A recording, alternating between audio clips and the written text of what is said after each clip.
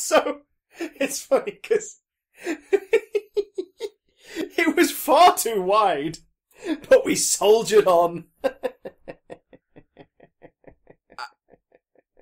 That's the worst gynecology joke I've ever heard.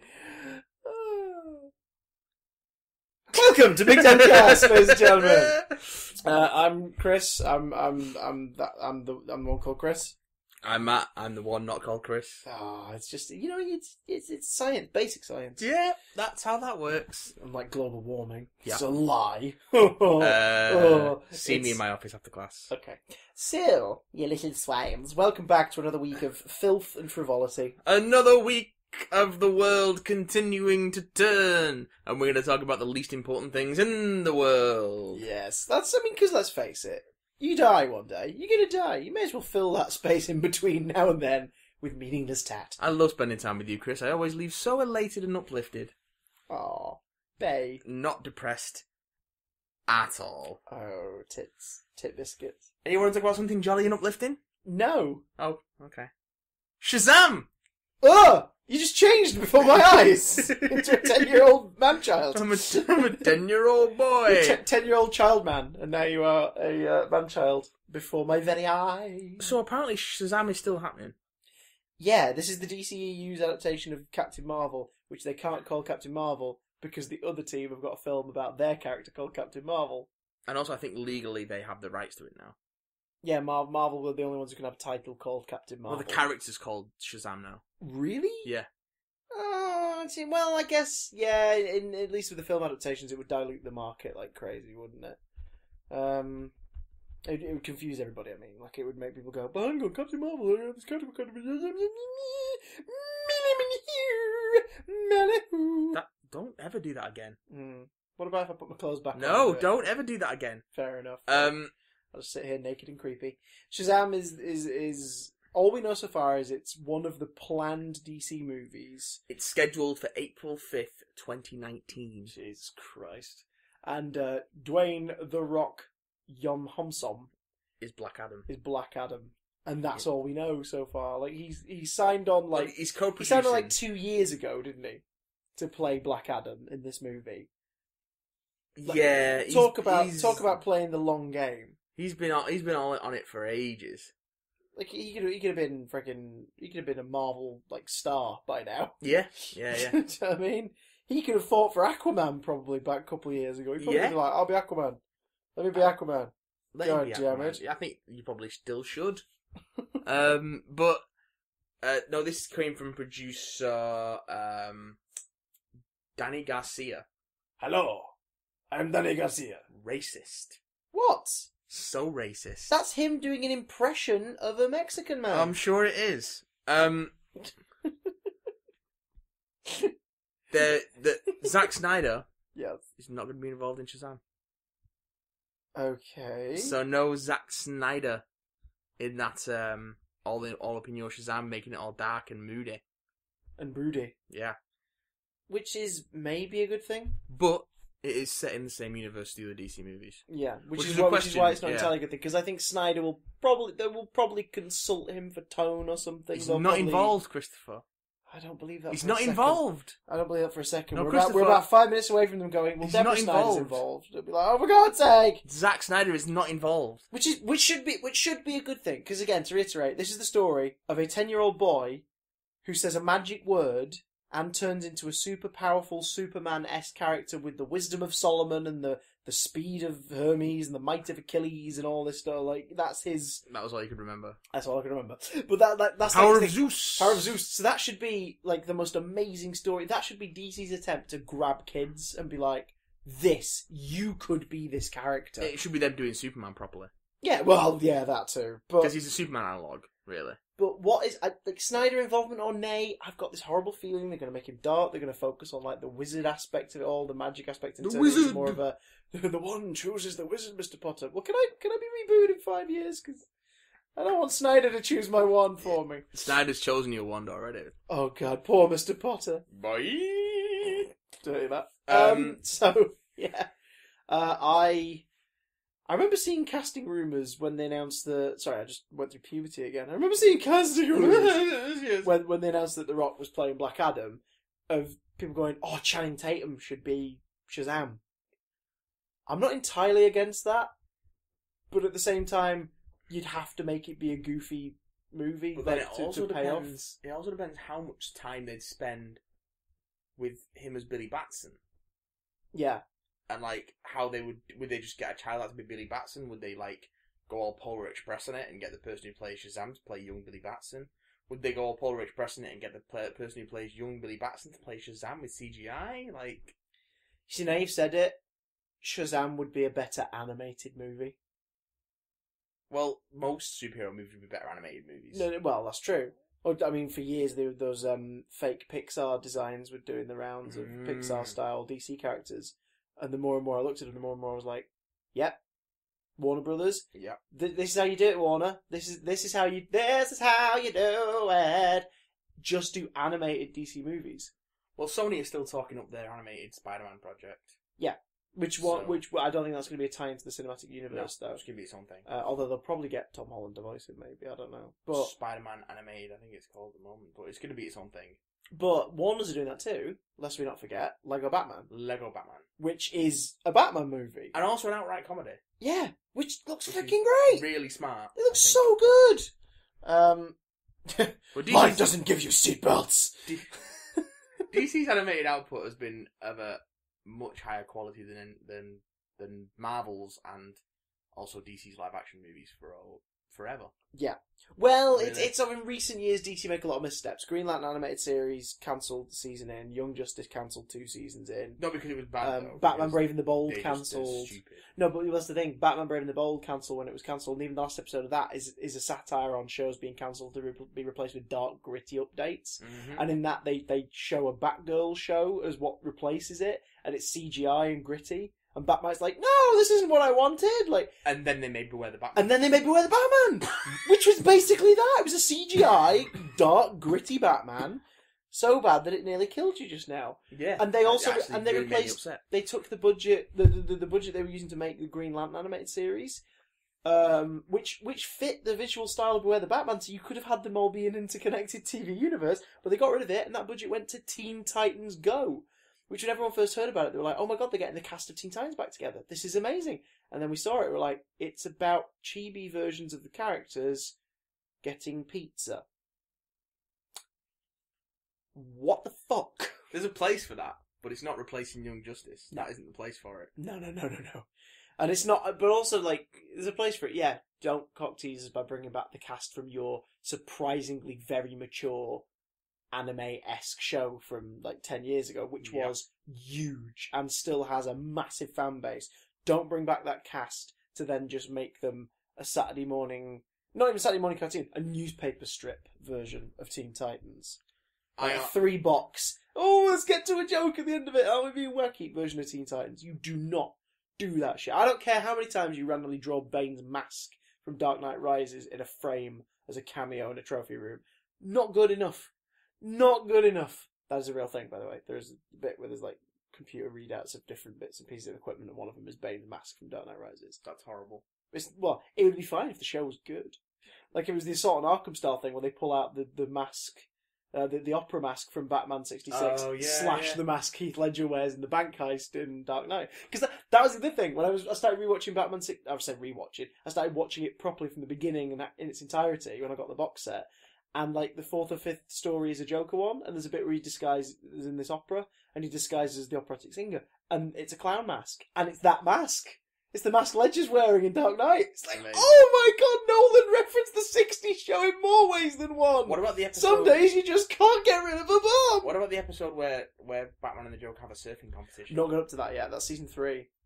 Where they just go, they just start making everything. I will get up to that eventually, and I'll report back. I've got the Surfing Batman action figure, though. So. I think I'm going to try and track down some of those original 1940s serials. Oh, because a couple of the Superman ones, Not the Fleischer cartoons. I was going to say, the live-action Batman serials. I was going to say, there's some live-action Superman and the entire Fleischer stuff on the Superman box set on Blu-ray. No. So I'm surprised they haven't done that with Batman yet, and gone like, Interesting. here's like a complete cinematic box set of I've Batman seen stuff. clips of it, which made me go. Because when the Batmobile was invented, like they made the Batmobile in one of them, they were like, put him in a car. So then Bob Kane was like, yeah, okay. But the Batcave originates in that. Alfred comes modern from Alfred. No, Alfred comes from a radio play. Yeah, Alfred, radio serial. But then his modern design comes from the 40 serials. Because he was a bumbling fat actor, comedy character, and then they made him the gentleman's gentleman. So that stuff might be worth tracking down. But yeah, in general, DC's animated and TV output is way more consistent than its movies. Have you heard the rumour of a Flash Supergirl musical episode? They've not confirmed if it's happening, but Grant Gustin has strongly suggested that it's happening. I heard it was a two-parter as well. Because obviously him and Melissa, a bunch of the cast from the CW shows are from Glee. From Glee, but have you heard the rumoured director and co-writer of this musical special? No. Joss Whedon. No, it's too good to be true. It's too good to be true. I don't know. I think he would say yes. It's too good to be true. I think he would say yes because I think that Greg Berlanti and all those guys would be like, hey, you know that Wonder Woman script you wrote for us back in 2008 that the film guys just went, yeah. They were insane. Over at DC TV, apart from Gotham, we know what we're doing. We know what we're doing. In the Berlantiverse, we know what we're doing. I want to give you a shot. And also, because I remember someone online saying, like, someone from our college was talking about Facebook, they went, why? This is my idea of, like, a nightmare. This is stupid. And I really wanted to write, oh, yeah, imagine, like, how the hell are they going to pull off a 45-minute episode musical about superheroes and supervillains? Oh, wait, he's done it before. Yeah. It's called Dr. Horrible. He can freaking do this. It's like, oh my god. It's like, and obviously Buffy Once More with Feelings is the first thing that comes to mind. And it's like, if anyone could do it, Joss Whedon could pull it off. And he also would bring that credibility, and it'd be that thing of like, hey, guess what, everybody? You don't have to pick sides here. Here's the Avengers guy directing an episode of Flash and Supergirl. With singing. Because that's how this works. Oh my god, that would be amazing. I would love the crap out of that. And one thing they have definitely confirmed, because they posted like a picture of Boots, is the 4-way crossover between Arrow, Legend, Supergirl, and Flash. Which I think they're planning to do it as like a 2-night thing. Like, it'd be 2 episodes of 2 episodes of 2 of the show. 2 episodes each from 2 of the show. Oh, balls! I'll describe it. 4 episodes over 2 nights. 2 episodes one night, 2 episodes the next. I've gone cross-eyed. And one would be Flash, Arrow, Legends. How the hell did you make that so Supergirl. Complicated? Yeah. So, but that would be cool because then it's like the old school kind of sitcom crossovers from the ABC Family days in the 90s, where the characters would appear from one sitcom into another, and you wouldn't have to have watched them both to get it on reruns. But it'd be like, oh, cool, they went away in that one, and then they're in this one. That's cool. And that kind of led to the whole theory of all of television is just one autistic boy's fantasy. Carl Winslow is in what's the thing with Urkel? Family Tie, whichever one of those is. He's the father in that. Urkel who goes to work on the space station. Forget freaking Urkel. If someone touches you in a way that you don't like, that's no good. He was also Sonic, was the reference there. But, oh god. Chili dogs! But he what do you call it? The dad in that, Carl Winslow plays the dad, who is a cop. He's also the cop in Die Hard, and he's a cop in Ghostbusters in the cell. He's the one who comes and tells him, like, and apparently the Ghostbusters cameo, Die Hard was the same year as Ghostbusters 84? Or was Die Hard afterwards? I'm not sure. I don't remember. The sitcom hadn't started yet. Bases are a blur to basically, me. one of them led to another, and then another's a coincidence, but everyone's going, what's to say he's not playing the same character in all 3 of them? I shot a kid. Now I'm going to go hang out with my dorky neighbour. Yeah. That's probably why they're not the same character. I'm just going to put that out there. I'd love that. It's just like, I shot a kid. Now I'm going to go and lock up some dudes who catch ghosts. But going back to the light-hearted, wonderful world of superheroes, Henry Cavill's Superman. Justice League! Henry Cavill is currently filming Justice League and teased... What? But Superman's dead! But he said he was dead. He said he was dead! But he said he was dead! Thanks for that, guys. We're going to use that. Beautiful. No copyright infringement intended. We love you.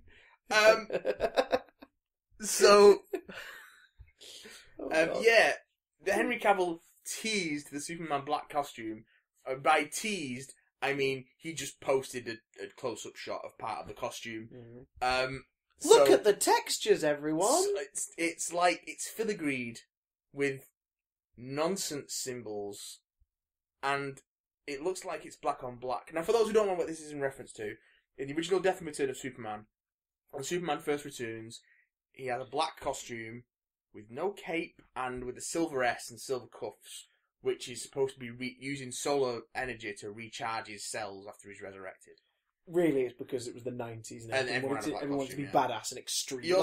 That was when Batman was just inspired by the Tim Burton movie, completely black, apart from a yellow symbol and a yellow belt. Well, that was after... which I do quite like, actually. That was after Nightfall. Yeah. But also, it was because they were like, we want to look like the films, man. Yeah, exactly. Also, Superman had a mullet at that point. Yeah, they won't give out to Cavill. They won't give out to Cavill. They should. They should? They should. But they won't. They're not generous enough. So, but this one looks like it's black on black. Black on black! Because silver on black, it's just not extreme enough. It's got to be black on black.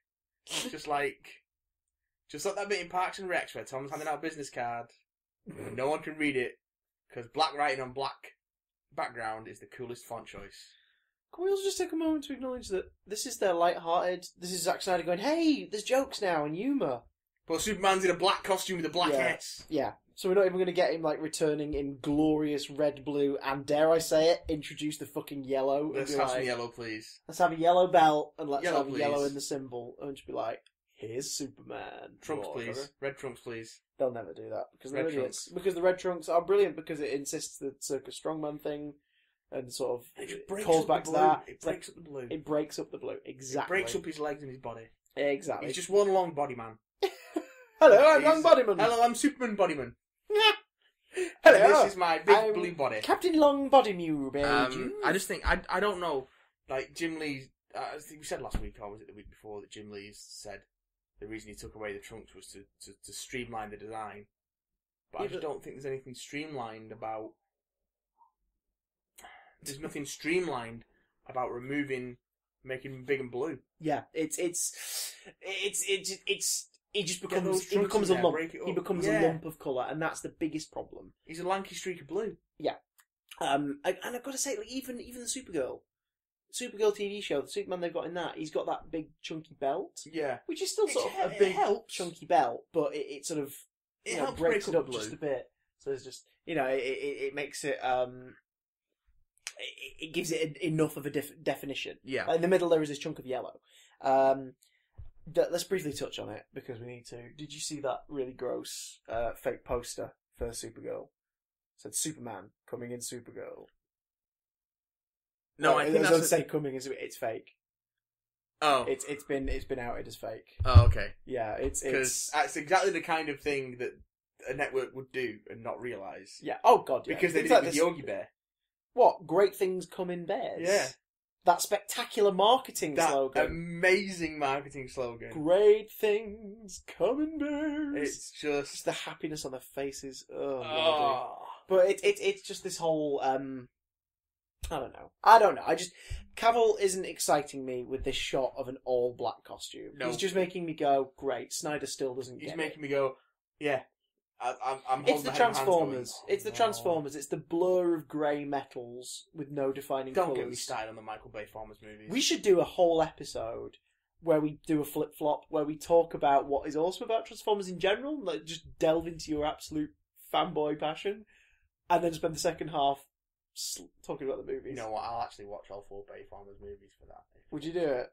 Well, I've already seen the first. Maybe those should be our commentary. And we've been toying with doing commentaries. Maybe they should be our first commentaries. I've seen half of the third one.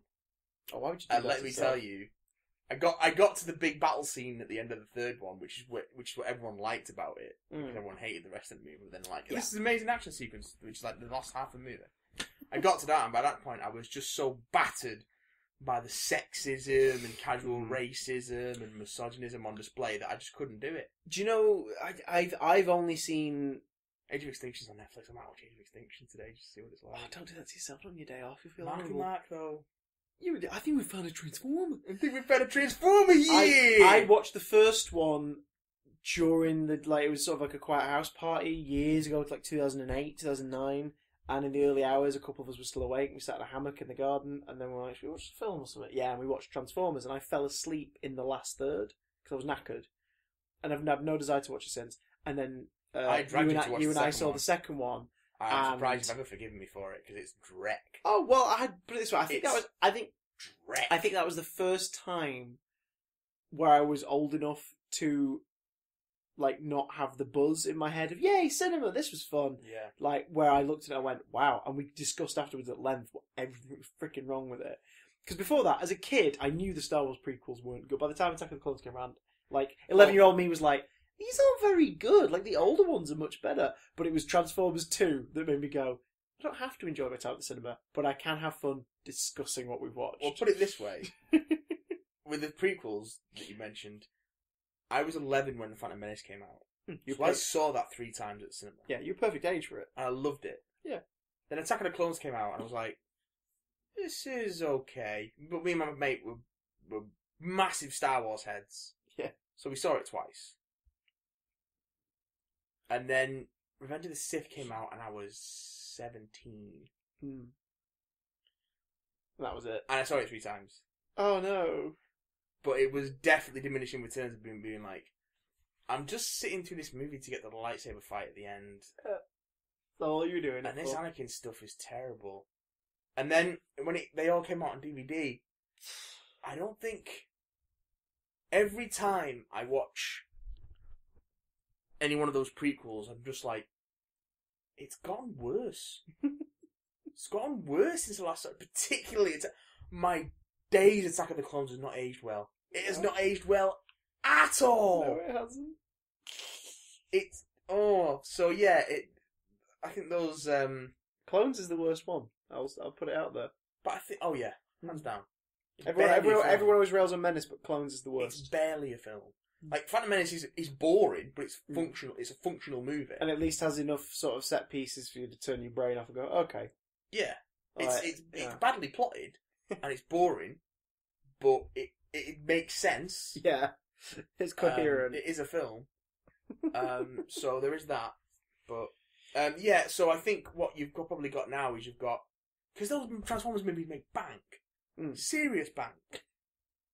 So you must have that legion of 11, 12-year-olds yeah, who are going to see him being fed all this misogynist, sexist tripe, lapping it up, going home and playing COD.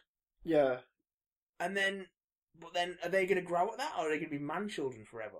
Because it's not. Because the first movie possibly came out, creating a generation of arseholes. 2007. It's nearly a decade of Bayformers movies. But the kids who would have been excited for those ones, maybe they'll grow out of it by number 5. Like maybe number 5 will make them go. It's The Last Night. I just don't. Like, no, those movies don't have anything that I think is also about transforming in them. What are you talking about, bro?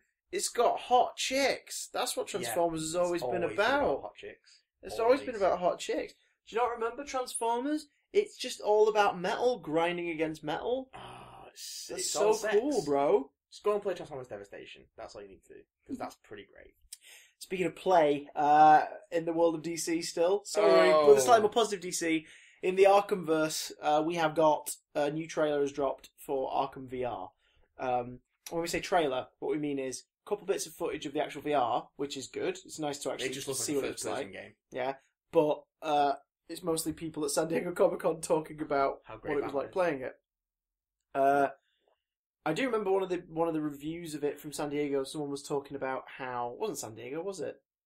Oh no, these sound bites were from San Diego. These ones were from San Diego, but it was first shown to press at E3. That was when some people did write-ups of the bit they played. Yeah. They talked about how like you walk into the library in Wayne Manor or whatever, and you do a little combo on the piano, and the whole piano works. Like one person who played piano played a tune on it for a minute, and then was like, "Oh yeah, I should probably do the thing," and they sort of played the combo keys they needed, and then you sank down the hole into the Batcave, which is kind of nice. I like the idea that there's multiple entrances and stuff. But like seeing that is like, oh, that's what they were talking about. That's cool, and it just looked like it would be a fun experience. But I think that's what it is. I think it'd be something I would pay to play at a festival. I'm going to be interested to see how much they charge for it. Yeah, especially because the goggles are $350. I think they'd be incredibly sensible. Around $300. If the goggles are going to be that price, I think it'd be incredibly sensible for Sony to have like a set price for the hour long ish. Well, the goggles VRs at like sort of maybe £20 maximum. I think that's a bit steep. It's still steep, but they've got to make that money because they've got to wait until more. Let me see how much the goggles are. Maybe they could play it if they make it. So say like all right, let's say $14.99. Yeah, for the VR experience, $14.99 for a VR game. Because then enough word of mouth will spread to sell more goggles, and after that they can make longer games and they can move it up to £20, which would make more sense. I think if you were getting a 2-hour game, I think 20 wouldn't be too out there. If it's like a 2-hour game. I mean, the whole thing of price versus length is a difficult argument anyway. But I personally wouldn't spend £20 on something I'm only going to play for 2 hours unless it's got an incredible story. Yeah. I think with the Arkham one, there's probably going to be a case of, because they've said that it's set earlier in the timeline, even though the mystery that it's apparently about sounds a bit like it would screw up continuity, which is why I think there's more to it than the base level. Yeah, I don't think it can. Yeah. Plus, they've said it's earlier in the timeline, which means that because Hamill's Joker is in the original teaser, isn't he? Like voiceover. So yeah. I think it's probably set somewhere just before Asylum or whatever. Because the suit that we see is the one you're wearing at the very beginning of Arkham Knight, which is referred to as the Arkham City suit. It's a more updated one for the HD graphics, but it's basically that suit with sort of a bit more sort of leather lining sort of thing going on. So I think this must be set pre-Arkham Asylum, but apparently it's about investigating the murder of Nightwing. And I'm like, well, that doesn't happen because he's in City and Night. So, yeah. It'd be interesting to see where they're going with that. Can't happen. It's also weird that we didn't really get any Dick Grayson Robin in the Arkhamverse. Like, he's in multiplayer in Origins, and that's it. Yeah, that is strange. But, I mean, I've not played the multiplayer in Origins. We should do a bit of that. Oh, why would you punish yourself like that? Well, there's trophies, isn't there? That's, you absolute trophy whore. You're a trophy wench, you know that, Watson? Well, I'm looking at Amazon. I am. How much the Sony Glow sells? £349. Yeah, alright, make the games a tenner and then up the price over time. As time goes by, knock the price up. The only thing I can see, there's a bunch of stuff like, there's a bunch of the VR stuff up for pre-order. Hustle Kings, which is a pool game, is up for pre-order for £14. PlayStation VR Worlds, which looks like a... Sorry, a pool game? Hustle Kings. So after that's £15. It's £14. Okay, let's round to 15. Say that the goggles are £350. So that's £375 for a VR headset and a VR pool. Yeah. You could probably buy a pool table for 200 quid, 250 quid. What else have you got? You've got I mean that is I will buy a pool table right now. I will buy a goddamn pool table. Riggs Mechanized Combat League is £40, but that's like a full game. Yeah, that's like a full campaign kind of thing. Until Dawn Rush of Blood, which from what I know of it is like an on-rail shooter. Set in the world of Until Dawn. Set in the world of with like a roller coaster carnival thing. That's $14.99. So that's probably something that you can play multiple times and get different results. But it's going to be like probably an hour. Yeah, at most. I think that's fine for launch prices. Like that's not bad. I love the Arkhamverse. I absolutely adore it. I mean, you freaking, you know what my office is like. One wall is almost entirely stuff from Arkham. Yeah. And I really enjoy that world. But you ain't gonna buy. But I'm not gonna spend. I'm not. Goggles. I will watch someone play. Yeah. Well, you won't be the able to, VR version. Oh, someone will find a way to stream it. I will watch someone play the VR version before I buy the goggles and the VR thingy. Unless you turn around to me and you said, okay, it's a couple of years after released Arkham VR.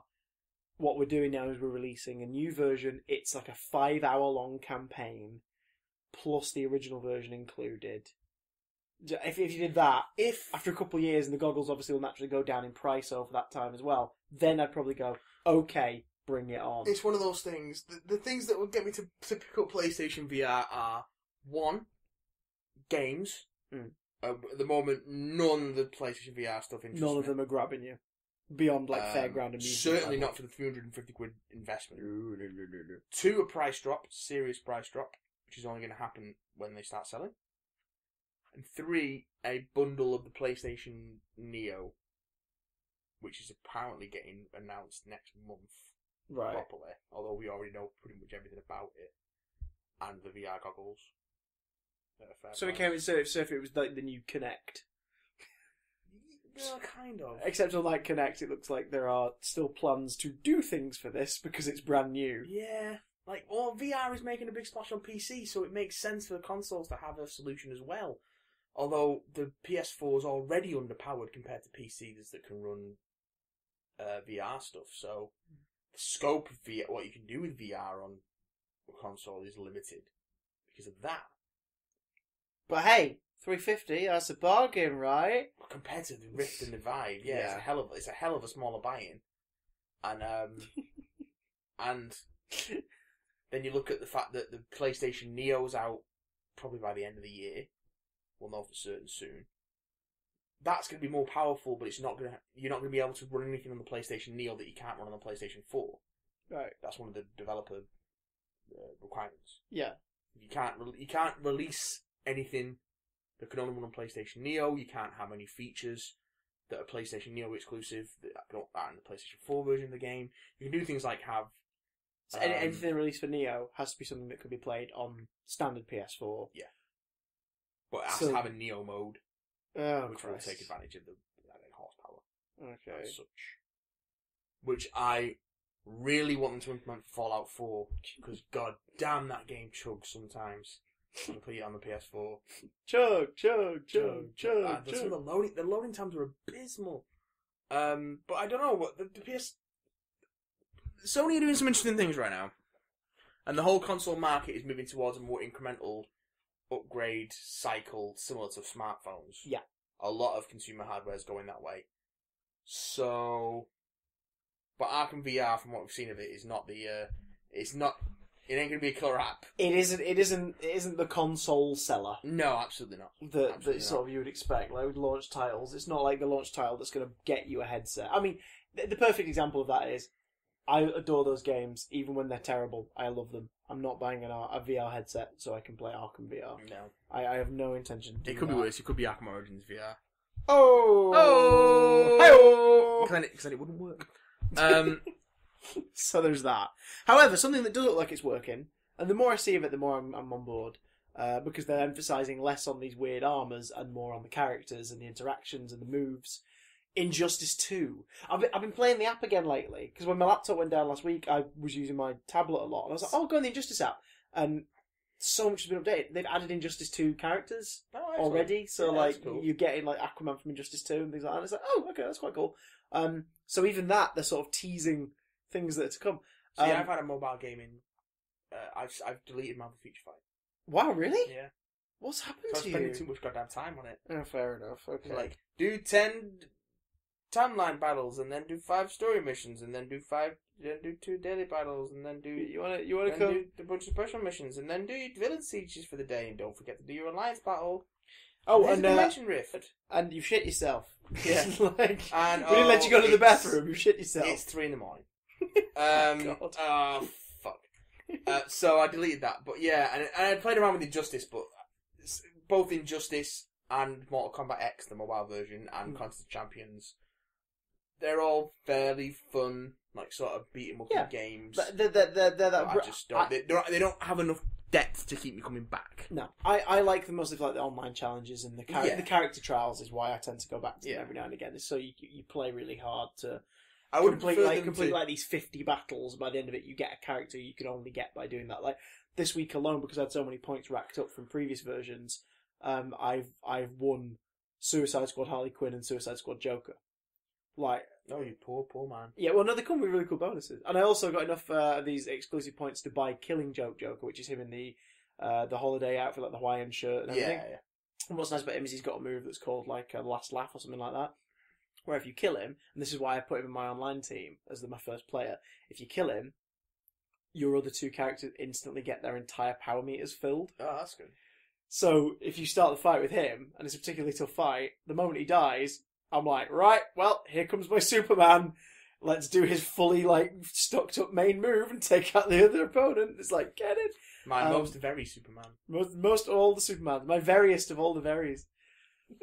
The new character trailer for Injustice 2 revealed Deadshot, who is a new addition. Who's a new addition, who you speculate may replace Deathstroke, which we hope that is the case, because otherwise Blue Beetle's going to be Cyborg, and Cyborg going to also be Cyborg, and same with Deathstroke and Deadshot.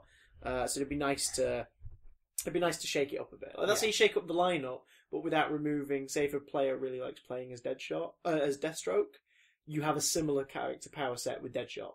So it's just like it's a new character fulfilling that role, which is good. And obviously you can have more signature moves, and the storyline can be different. You're not having to limit it to like all the same people we had last time getting involved with the story. I mean, not everyone came. Oh, sorry. Not everyone came forward into Mortal Kombat X from Mortal Kombat 9. No. There's a lot of new characters, and a lot of people didn't return. Not just for storyline reasons either. They're returning with this one, Harley Quinn, with a pretty freaking cool design. Yeah, she's in like a biker outfit, like a proper biker outfit. She's got actual pants, boots, jacket. She's got like a little bit of midriff, bit of cleavage, but not excessive. She's got like the New 52/Suicide Squad movie kind of hair thing, where it's like the blonde hair with the tints and everything. Mm-hmm. Face very expressive. Like I freaking love the animation on this is really nice. I've seen. Tara Strong not overplaying it, which is nice from what we've seen so far. Yeah, we'll come on to that a little bit later. Yeah, but yeah, it's looking good. The moves are nice. Like Harley's move isn't just her doing Joker stuff. Like she's got what they call, I can't remember what they call the hyenas. It's like Larry and Moe or something, isn't it? Yeah, I can't remember. Like she's got the two hyenas. Great idea for like a super move, like a special move. Yeah, like looks good, man. I'm getting excited. I'm intrigued to know what the story is, because obviously, and again, like story, but like the winning factor of Injustice, other than you can have the DC heroes and villains have a fight, was we've kind of come up with a good reason, and the campaign will be interesting enough and well written enough that you sort of go, oh, cool. Right. Good reason and well written. Jeff Johns wrote it, and it was pretty solid. And everything Green Arrow said was freaking brilliant.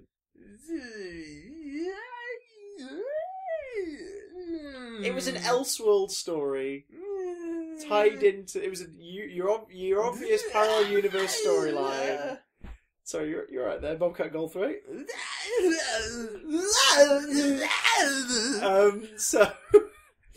But I'm intrigued. They've not said anything about story for this so far. Because there isn't one.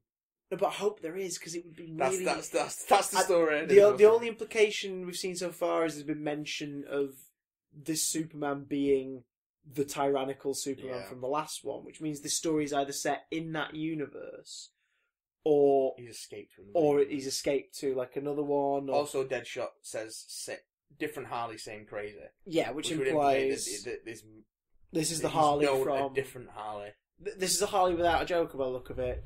So this is a Harley from the alternate universe, maybe. Because the Harley in the main universe was the abused Joker obsessed one.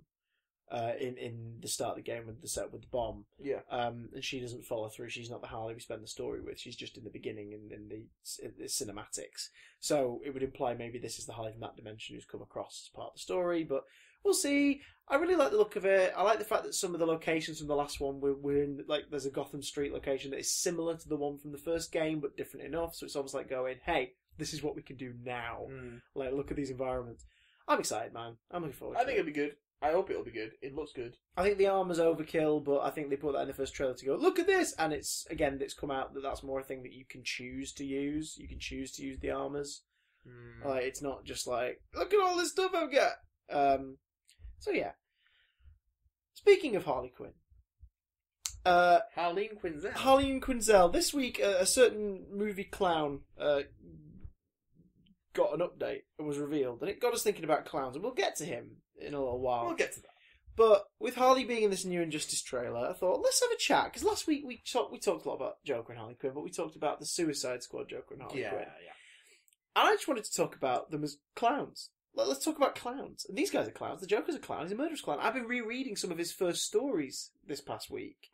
He's just a scary-looking mobster man. Like, he's a serial killer who dresses like a well-to-do gangster who happens to look like a freaking scary clown. I'm a scary clown.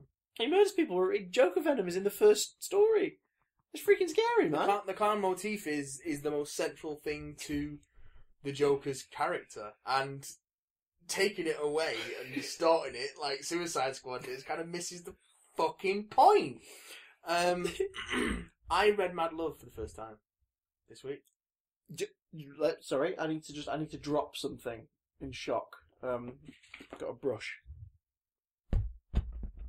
A what? Tim Allen's got in again. Get out, Tim. Get out. Get back to your home, Tim. Go play your confusing SNES game that for some reason had you fighting dinosaurs. Oh, get him off me. Get Tim off me.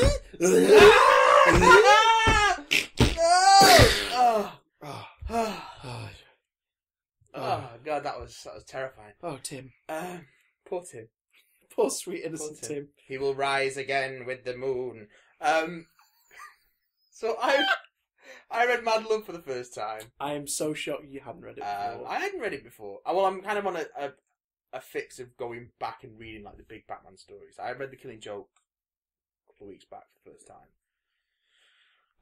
Finally read Mad Love. Mad Love and Other Stories, as the collection's called. It's actually a really great collection, as an introduction to Batman's Rogues Gallery. Yeah, because there's Mad Love and there's a couple of Joker and Harley stories. There's a really great Two-Face story. There's the Roxy Rocket stuff. Yes, it's all Bruce Timm and Paul Dini, so it's all set in the Batman animated series. Yeah. There's because it's the comic, they can get away with a little bit more as well. And yeah. They get away with some surprisingly racy stuff, not just in Mad Love, in some of the other stories as well. When you talk about Mad Love, is completely family friendly. Do you want to rev up your Harley? Vroom vroom. There's a Batgirl. Oh no! If I remember correctly, in the book, doesn't she say, "Do you want to ride your Harley"? No, she said rev up. Oh, and ride was the original line, and they were asked, "Can you change that, please?" No, it wasn't the line they asked to change. It was the pose. Oh, okay. Was she a little more provocative? It wasn't. It was just she was just sitting different, and I think she was sitting with the legs forward. Right. Okay. Yeah. So sitting on her backside with the legs forward rather than like kneeling. And so she was sitting like that. They asked her to change it. But that whole sequence is like really pushing the edge of what you can get away with. Because she's wearing that negligee. Yeah. Which is red but see-through. Like you see the outline of her body underneath it. And she's clearly not wearing anything else. But that's what Bruce Timm likes to draw. He likes to draw. Well, the Batgirl Clayface story in it. Yeah. There's a sequence in it where she ducks into a changing room. She's in a Batgirl store. She ducks into a changing room and she changes the Batgirl and she comes out. Originally, he drew that sequence where they're getting changed in the middle of the crowd as everyone's rushing around her. Yeah. And the BTs were like, no, you cannot do that. You cannot show Barbara Gordon in her underwear. I mean, you still kind of see bits of her unclothed in her changing in the changing room, but it's not like provocative. It's not like look at her sexy Batgirl. And to be fair, it's playing on the comedy that she's in a changing room, not trying on an outfit. She's putting on her superhero outfit. The original sequence wasn't particularly provocative, but I can see why DC were like, they were like, she's getting naked in public, man. You can't do that. Yeah, but it's a great collection of stories. I mean, you can get Mad Love in several volumes now. There's a book called Harley Quinn, which is a compilation of stories, and they've included Mad Love in that now as well. But I would definitely. Plus, you can buy it separately as part of a one-off long issue too. But yeah, I agree. Pick up Mad Love and Other Stories. It's really good because it's amazing. And most of them are written by Paul Dini. I think it's all like Paul Dini. Mostly Bruce Timm stuff. And there's some of the comics are illustrated not by Bruce Timm, but they're in the Bruce Timm animated series style. So it's overall look. There is the one with Etrigan and the Demon, which is done as a tribute to Jack Kirby as well, where Ra's al Ghul is doing the incantation, and of course in DC all magic is words backwards. Yeah. So you're reading the balloons backwards, and he's like Kirby was king and all that stuff. There's lots of little Easter eggs in the word balloons, and it's of course Jack Kirby created Etrigan, that's why they threw it in tribute to him. It's a really cool volume, but obviously the star of the book is Mad Love, which is a really, really great story. It's so good, isn't it? It just gives so much depth to Harley as a character in her. Just the way she just gets taken apart by the Joker, like on a mental level. Yeah, and he puts himself inside her head so easily. I mean, it's also made clear in the story that she's not a particularly good psychologist. Oh no, and she sleeps her way through. She's smart. Yeah, yeah. She's good at what she does, but she doesn't use that to get ahead. She sleeps with people, she flirts with people, and ultimately she's not doing it because she wants to help people. She's doing it because she wants to get famous. She wants to get famous. She wants to see Gotham super criminals and write about, oh yes, I helped cure Two-Face, and I sat down with the Riddler and all this. So at the moment she gets access to the Joker, it's like, what? But he just crawls inside her head and starts driving straight away. Because here's the thing, like, so you hadn't read it before. You were fully aware of the story. Yeah. But you hadn't read it, and you hadn't seen the animated adaptation. I hadn't seen the animation because it was written as a Diniverse story. Yeah. And published in the Batman Adventures of Batman or Batman Adventures. Batman Adventures, yeah, something like that. Yeah. Then that was like adapted into an episode of what was the Batman the animated continuation series, of the animated series. Yeah. Yeah, by that point it had become the new Batman and Robin Adventures. Yeah. With the redesigned Joker without the red lips, which I've always found really weird. Yeah, well, their idea, the explanation they've always had for that is he's like a shark. Which makes sense. But he's a clown. But so doesn't why are you making him look like a shark? Yeah. He's a freaking clown. It's like you take the clown away from him. You can't imagine that version of him dressing up as Jekyll. Like, you can't imagine that stuff from the earlier seasons. You do get the dentist. Yeah, oh, that's cool. This is terrible. Everything has to go. It's so good. Oh, God. But again, the animated adaptation, you get the joy of hearing Arlene Sorkin and Kevin Conroy and Mark Hamill delivering these lines.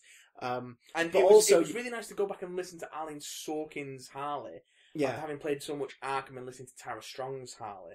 Who can be fine, but she just... a lot of the time she plays it as the surface level, dumb bits and all that. I've not played Night yet.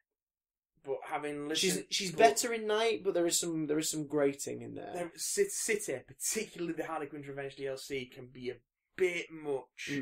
With Tara also doesn't help that wasn't very well written. The DLC. No, it was Rocksteady staff's first. No, it's not Rocksteady. It's Montreal staff writing, which they then did in places around Jeff Johns' main script for the story in Origins. Jeff Johns wrote the story of Origins and the dialogue in all the cutscenes, but a lot of the other stuff was written by Montreal, who also wrote the dialogue for the Batgirl DLC for Arkham Knight, which is by far the worst story portion. It's unforgivable, the Red Hood and Harley Quinn stuff, because it's short and tiny and pointless, but it's short and tiny and pointless. Batgirl has a story, and it's a terrible story. Although Starro is hidden somewhere in that section. It's really... when you find it in like a tank in the aquarium part of the carnival. The Conqueror. Yeah. Oh yeah. It's freaking great. It's such a great Easter egg. But Harley Quinn is Arlene Sorkin's Harley Quinn. Yeah. She literally, Paul Dini came up with the character, and when he was thinking about casting her, I can't remember what sitcom she was in, but she's in a sitcom, and in a dream sequence in one episode, she's dressed as a Harlequin. And he just remembered that, and he was like, oh my god, I've got to ask Arlene, who he'd become friends with. He was like, I'm going to ask her to play this character. Because originally he was like, oh, let's give the Joker a mole.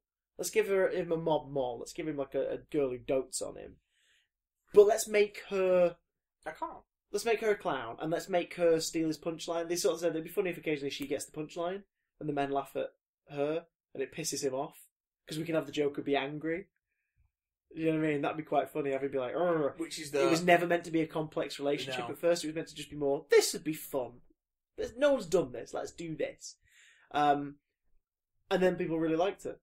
So they kept putting her in. And they kept writing her in.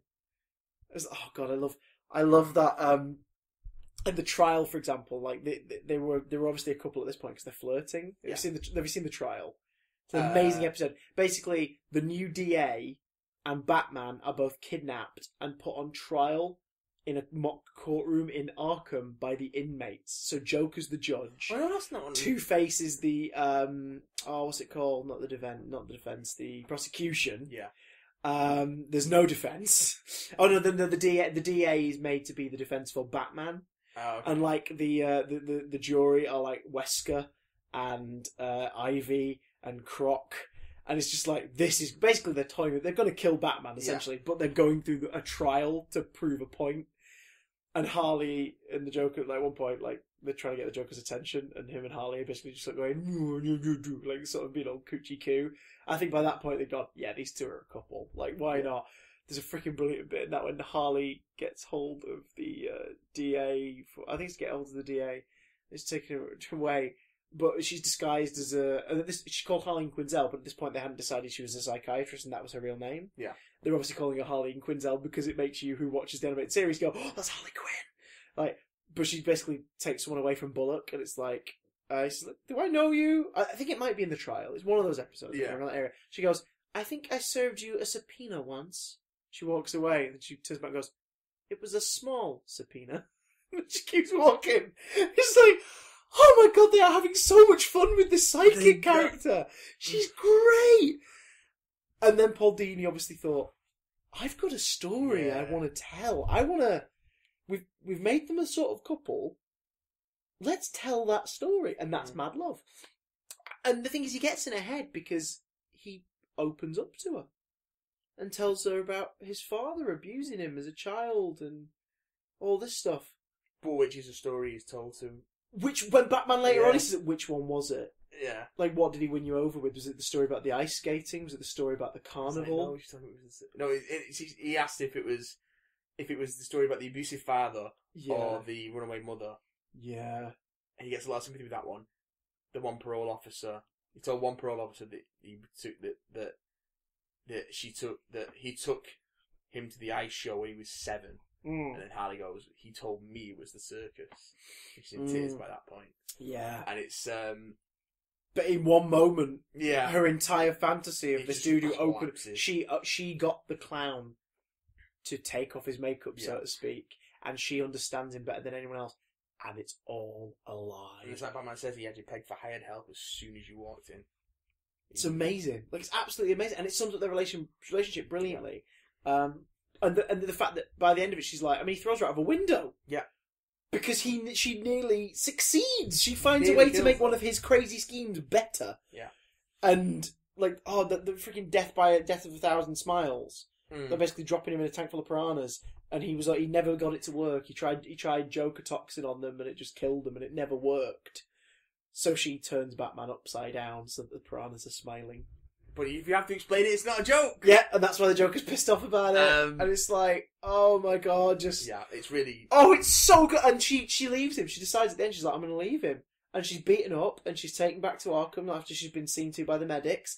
And there's a jar with a flower on it, and a note from Jay, and she instantly slips back into this old... It's like post-hypnotic suggestion at this point. It's like she's in a trance, and she's never coming out of it. Her Stockholm Syndrome is part of her DNA now. Yeah. And that's why she's such a tragic and interesting character. Yeah, you feel bad for her, but at the same time, like, you love seeing them be criminals, because they're obviously having an absolute blast. But then when the crime finishes, you're like, okay, no, get out of there now. Get out of there now. Yeah. Get out of there, Harley. Harley, get out of there. Get out of there, Harley. Get out of there. It's just wanting, knowing that she, especially, like they said, they really play it later when she joins the Gotham City Sirens and she's kind of going there are straight stories to tell where she goes on her own, goes off on her own. There are stories to tell there. Like but I almost think that you finish it there now. She shouldn't be dressed as Harley Quinn anymore. No. Like some people argue, like, well, no, because that's her saying, you don't own me, I own me. I make my choices, but you're still dressed as a clown. Well, dressed is a strong word from modern designs. Well, yeah, I'm thinking more Sirens, but where she's still in the body stocking. But yeah, it's. But anyway, let's forget the future for a minute. Just Mad Love, freaking great, and hearing those words, with those actors, it's just so great. Really good stuff.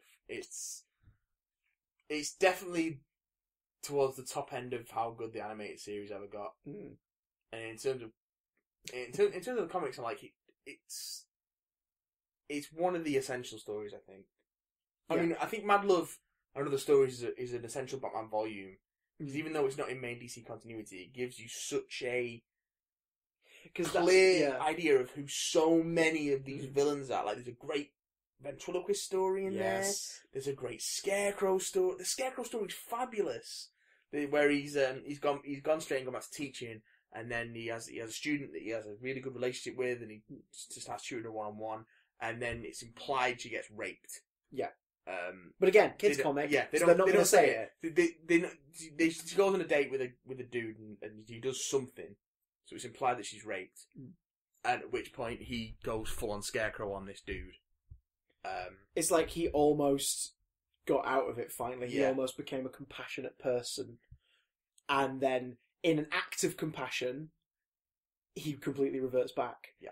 And it's just like, oh my... Well, that brings me to... I'll touch on this very briefly, because I want to talk about Joker and Harley, but there's a Batman Black and White, which is a fucking excellent series. Yeah, I remember Black and White. I'll have to lend you some, man. It's amazing. If you're familiar with the world of Batman, and you know that world, and you know the characters, and you just want to see different authors and different artists have a stab at sort of themes or daft ideas. Yeah.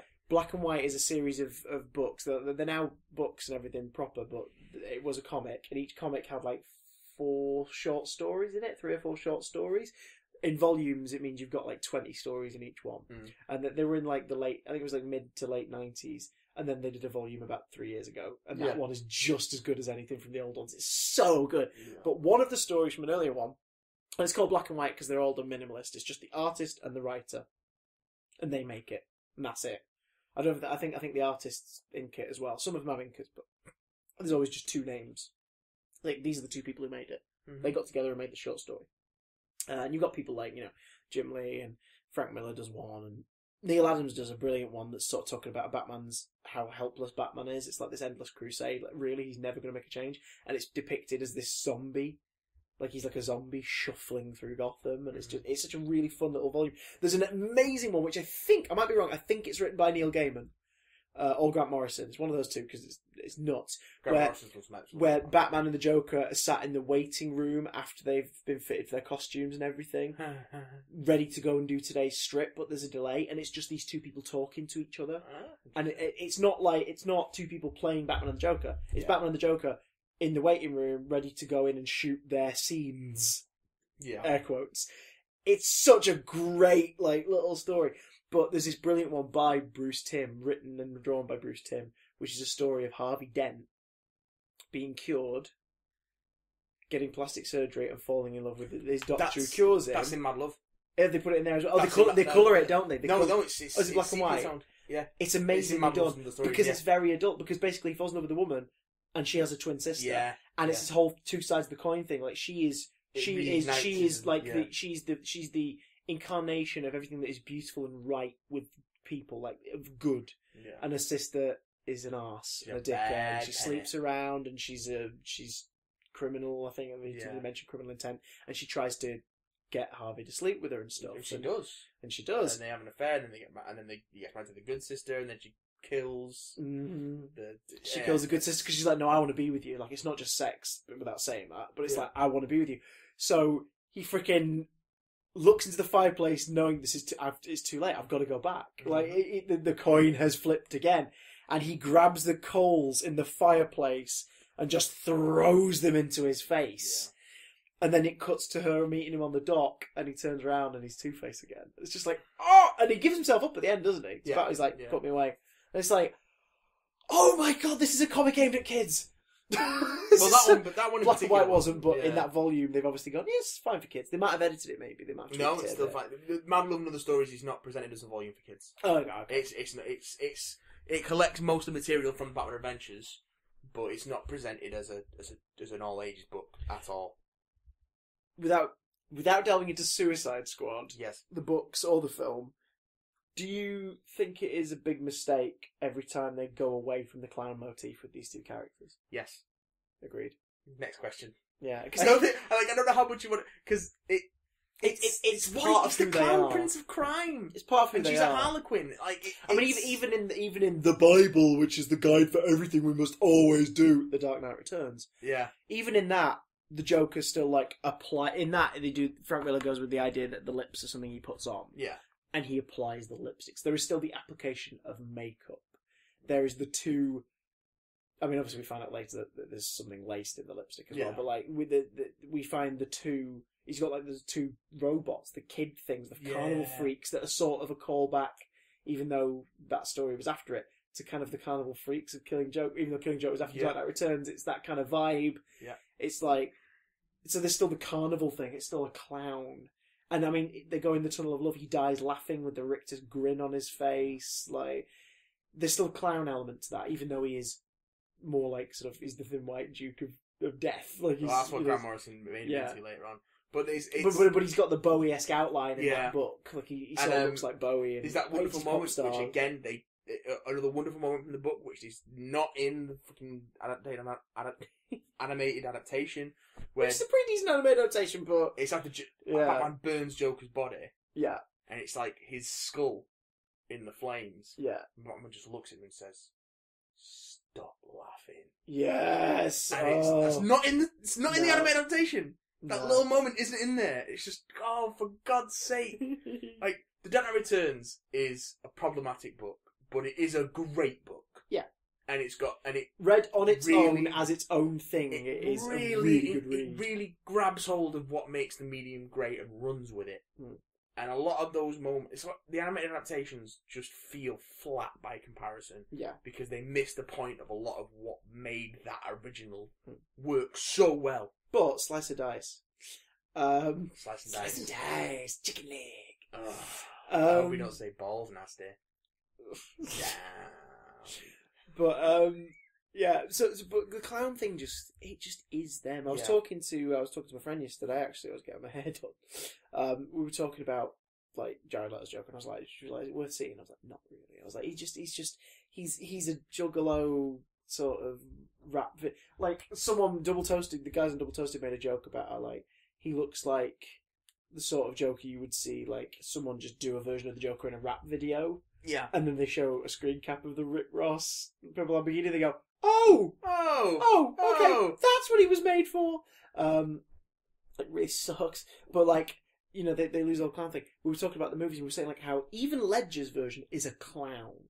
Yeah. Like he's not doing, you know, he's not got the gimmicks, but he puts on the clown makeup. And he wears clown makeup. He's chosen war paint, and the war paint he's chosen is a clown. And he is shambolic, and he is clowning in his behaviour. He's got the got the patchwork designed socks and tie, and he's wearing the bright purple suit, and he's sort of shuffly, unsteady on his feet. He does the magic trick with the pencil. Like that's a clown thing to do. A magic trick. That's them. He's unpredictable. His gang has a clown motif. Like they're the clown masks. So he owns up to that. He is a clown. And that's who he is. And he laughs and he does get kicks out of stuff. Like, he does laugh his arse off. Like, you know, he still is the clown. He's an urban terrorist, traumatized soldier taking revenge on a world that he suddenly realised is a pointless place to live in version of the clown. Yeah. For more information on that, buy some of the Dark Knight Files books that they've released alongside it, because they basically go, yeah, he's a Gulf War survivor who is sick of the world. It's like, okay, fair enough. I'll buy that. That's his one bad day. His one bad day is realising, I saw all my friends die. What is the point? Yeah, you give Joker an origin, you just don't need to hap on it, because it doesn't really matter what it is. Yeah. But it's more interesting that he sat there and come up with his own ones. Yeah, that's exactly. That's the more interesting thing. But like, that's still the Joker. He's the Joker. He's a clown. Yeah. Obviously, Jack Nicholson, like Cesar Romero, absolutely, because that was the 60s show. It was all about the gimmicks and the pies and the death traps and everything. But like Jack Nicholson's Joker, even him, this creepy Uncle Joker, is still hand buzzer that burns a man to death. Yeah. Like electrocutes a bloke to death. I'm glad you're dead. I'm glad you're dead. He's got the acid flower. He's got the chattering teeth. He takes the time to be punched in the face and have chattering teeth in his hand ready to drop. Yeah. It's just like, he's the clown. The party balloons, the oversized gun. He just keeps pulling it out. He just... So good. I mean, even when he tries to look normal, unquote, in the art gallery scene, he's still got the purple beret. Like, he's sort of like this whole thing of, look at me, I'm arty, and I'm a cartoon. He's the world's first fully functioning homicidal artist. Oh, fuck, I love that movie. Oh, but, my you know, God. Why do I not watch that once a week? Like, I love that movie so much, and I love his portrayal. Like, the least clown Joker should ever be, the absolute least clown he should ever be, is a slightly exaggerated stand-up comedian. Yeah. That's the absolute least clown you can make him. And it still work. If you remove that and make him too serious... I mean, they did it a bit with Brian Azzarello's Joker graphic novel. But that's an Elseworlds thing, though, isn't it? It's sort of like, here's kind of Ledger, It leads to Ledger, but it kind of gets a bit too far away from the clown motif to really work. Yeah, there's not enough clown in there. And it's just nasty for the sake of being nasty. It's more a story that, like, you could redo that story and make it more. You could make it like the animated series design and redo it that way. And obviously, you'd have to change the dialogue a bit to accommodate it to be that Joker, but it still would just be a story of a thug who joins the Joker's gang. Yeah. You could still tell that story. His version just happens to be a bit. I mean, I quite like that book, but the more I find out about him, the more I'm like, isn't it weird how sometimes finding out more about the artist can taint your view of the work? Well, the writer in this particular case. You're right, no, but like his vision for the Joker, this is the same dude who was like, say that again, pussy. Yeah. At the Killing Joke thing, it's like, oh god. Yeah, well, the changes he's made to the Killing Joke, with Paul Dini, to be fair. Bruce Timm. They don't seem to have... Bruce Timm, don't sully Dini's name in this. Yeah. Don't sully Dini's name in this travesty. They don't seem to have made any positive improvements to that particular story. So yeah, I think. I mean, also it makes him scarier. Yeah, the clowns are scary. Yeah, the clown thing makes him terrifying because that's what it is. He's laughing in the face. Batman is dark and grim and serious. I'm looking at the T-shirt you're wearing now, which is, I'm wearing the Joker. I didn't even realise. Yeah, it's the Jock cover to Black Glove. Black Mirror. Black Mirror. That's the one. Yeah, it's one of the Black Mirror issues, and it's just it's a flurry. If anyone's not seen it, it's a flurry of bats that kind of form the Joker's hair and face, and then there's the Joker's mouth and eyes with bats. It's just in a them. slash of red, but it's still that's a clown. Inside. Yeah, this is a clown. It's just big bright eyes, and instead of like big purple things around his eyes or big green things, he's got big black eyes. Which even Ledger's one, who's like, he's black around the eyes, eye makeup, like clowns wear. In conclusion, let's put it this way: in conclusion, Joker, scary clown. Yes. Scary ass clown. Scary clown. He's not the only scary clown. No. If those who listen to episode 1, you know that Matt has got a bit of a hard-on for this upcoming remake. Well, to a degree, you want it to be really good. I've got a bit of a hard-on for Stephen King's It as a story, and it's one of my favourite novels. It's probably my favourite novel. Really? It's that you weren't put off by the page and a half long description of a can of turtle wax in the first chapter. I read it at age 13. I love it got up to that page and was like, "What? Yeah, he does that sometimes. What is this?" That's like an 800+ page novel. You should read it again. The version I've got was small in size but larger in print. Yeah. My version was exactly 1,663 pages. Yikes. And I was always really annoyed that he didn't egg it out for at least 3 more. Oh! Just to get 1,666.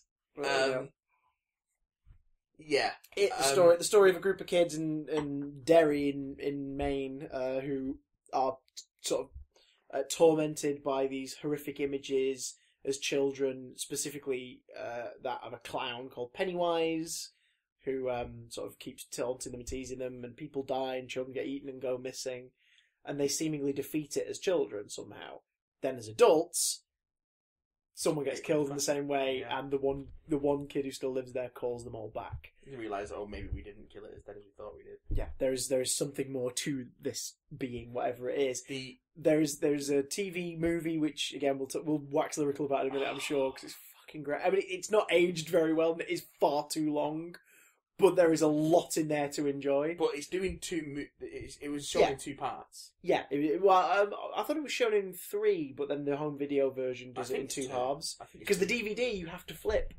Yeah, it's they might have done a DVD release since where it's all on one side, but the one I've got is from like the early 2000s. As far as I'm aware, it's in 2 parts. Yeah, and there's no indication, annoyingly, on the disc which side's A and which one's B, so you've got to put it in and just see what your menu image is. There is. It's in the little ring on the inside. Yeah. I couldn't see it. Damn it's it. tiny. It's tiny.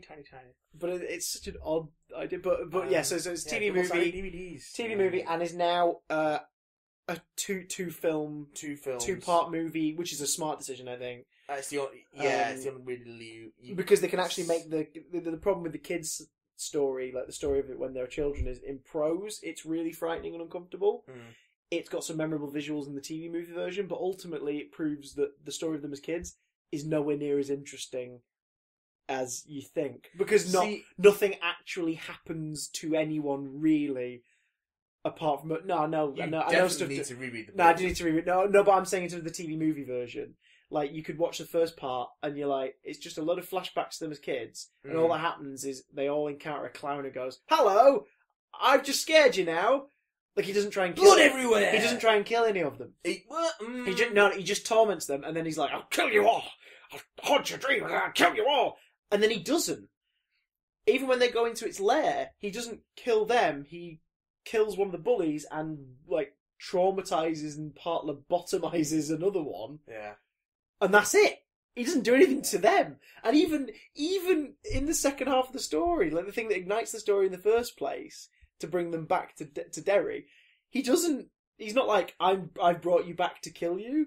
It's like he just starts killing kids again. And when they arrive, he's like, oh, I recognise you lot. Yeah, but what it doesn't go into, which he does in the book, is that he's been doing it for centuries. Yeah, that's something in the book. It's like a throwaway line. It's not even a throwaway line. No, in the book. In the film, there's like a throwaway line dialogue somewhere. It's like this thing's existed for hundreds of years, thousands.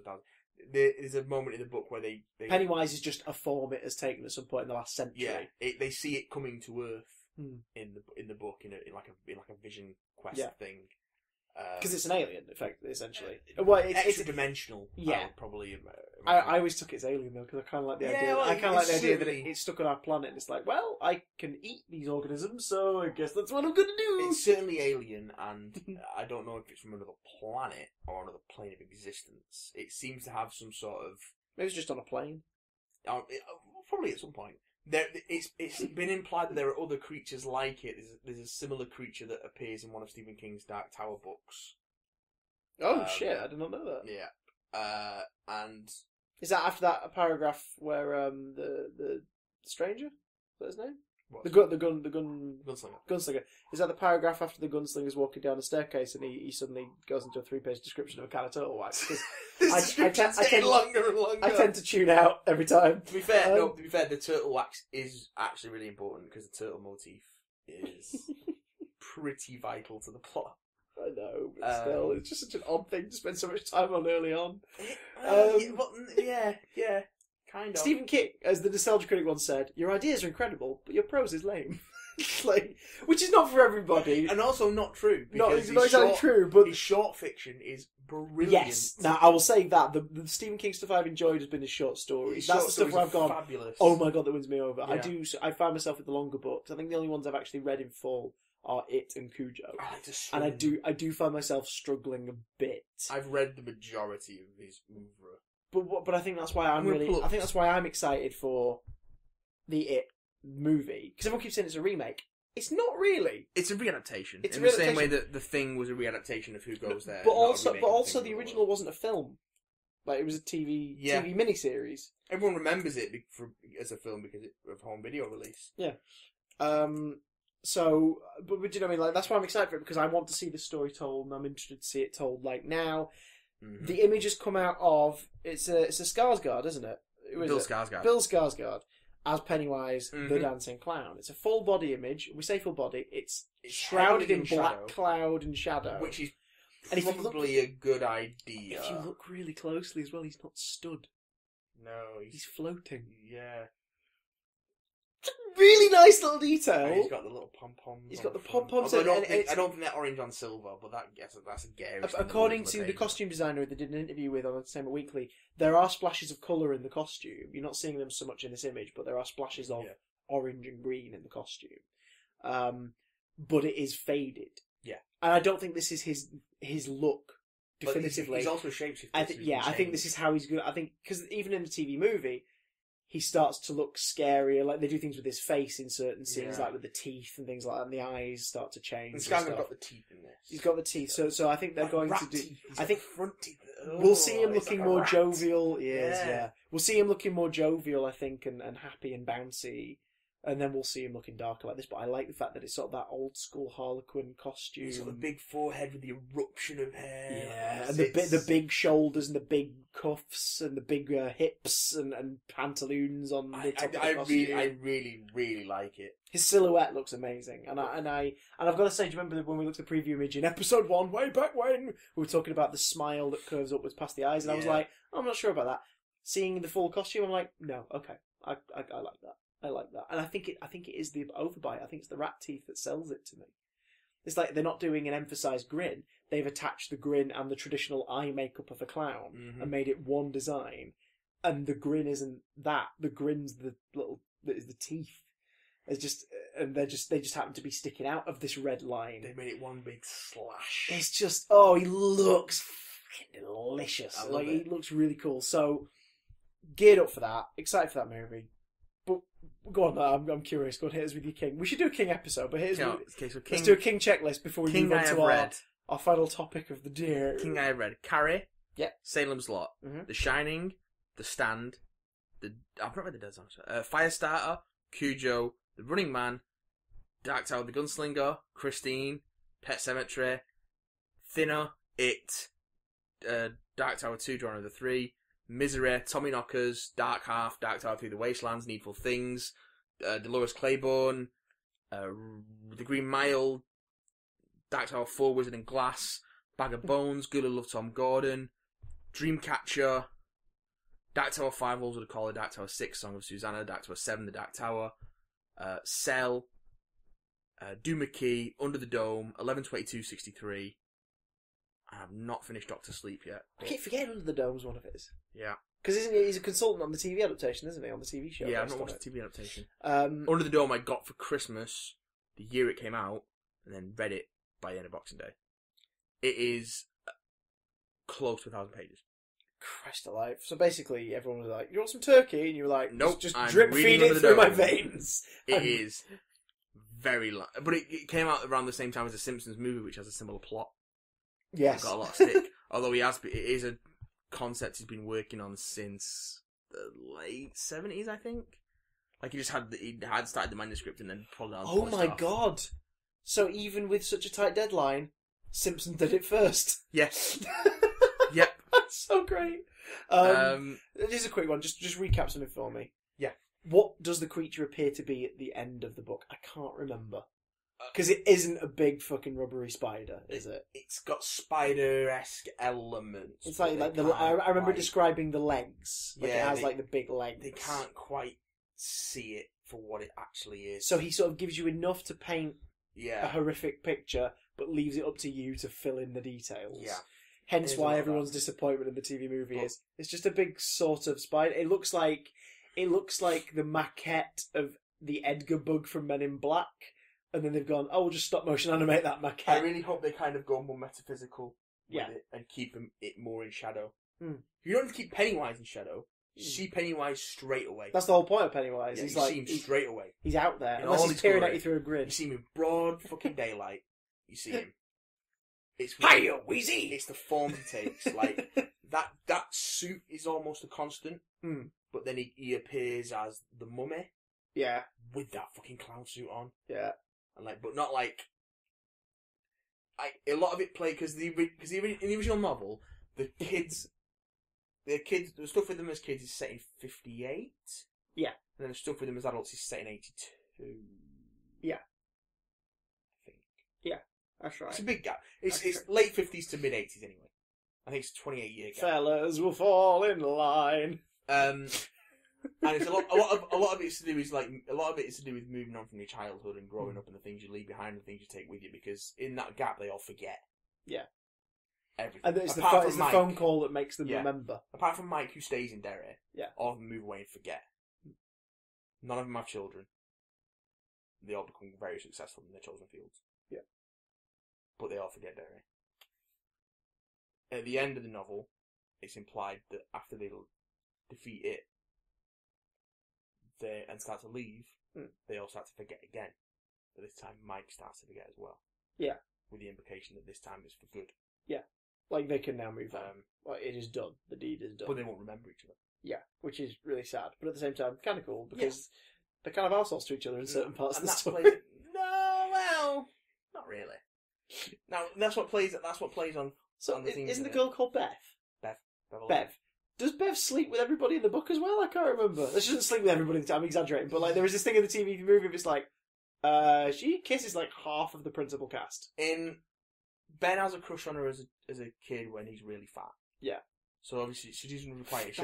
That scene in the where She has John Ritter as adult Benny. Adult Ben. Adult Ben. Yeah. Is making out with that woman who's like, I used to be a fatso, a real butterball. It's like, why is this your like make-out chat? Why That are you seems- describing that you were a fat kid whilst you're getting off with this woman you're trying to... in the book? It's such an odd thing to like be flirting with. I like- used to be really fat. I was a pudgy little teenager. Oh, tell me more about your boy tits. Which I think is actually a line from the Nostalgia Critic review. So. No.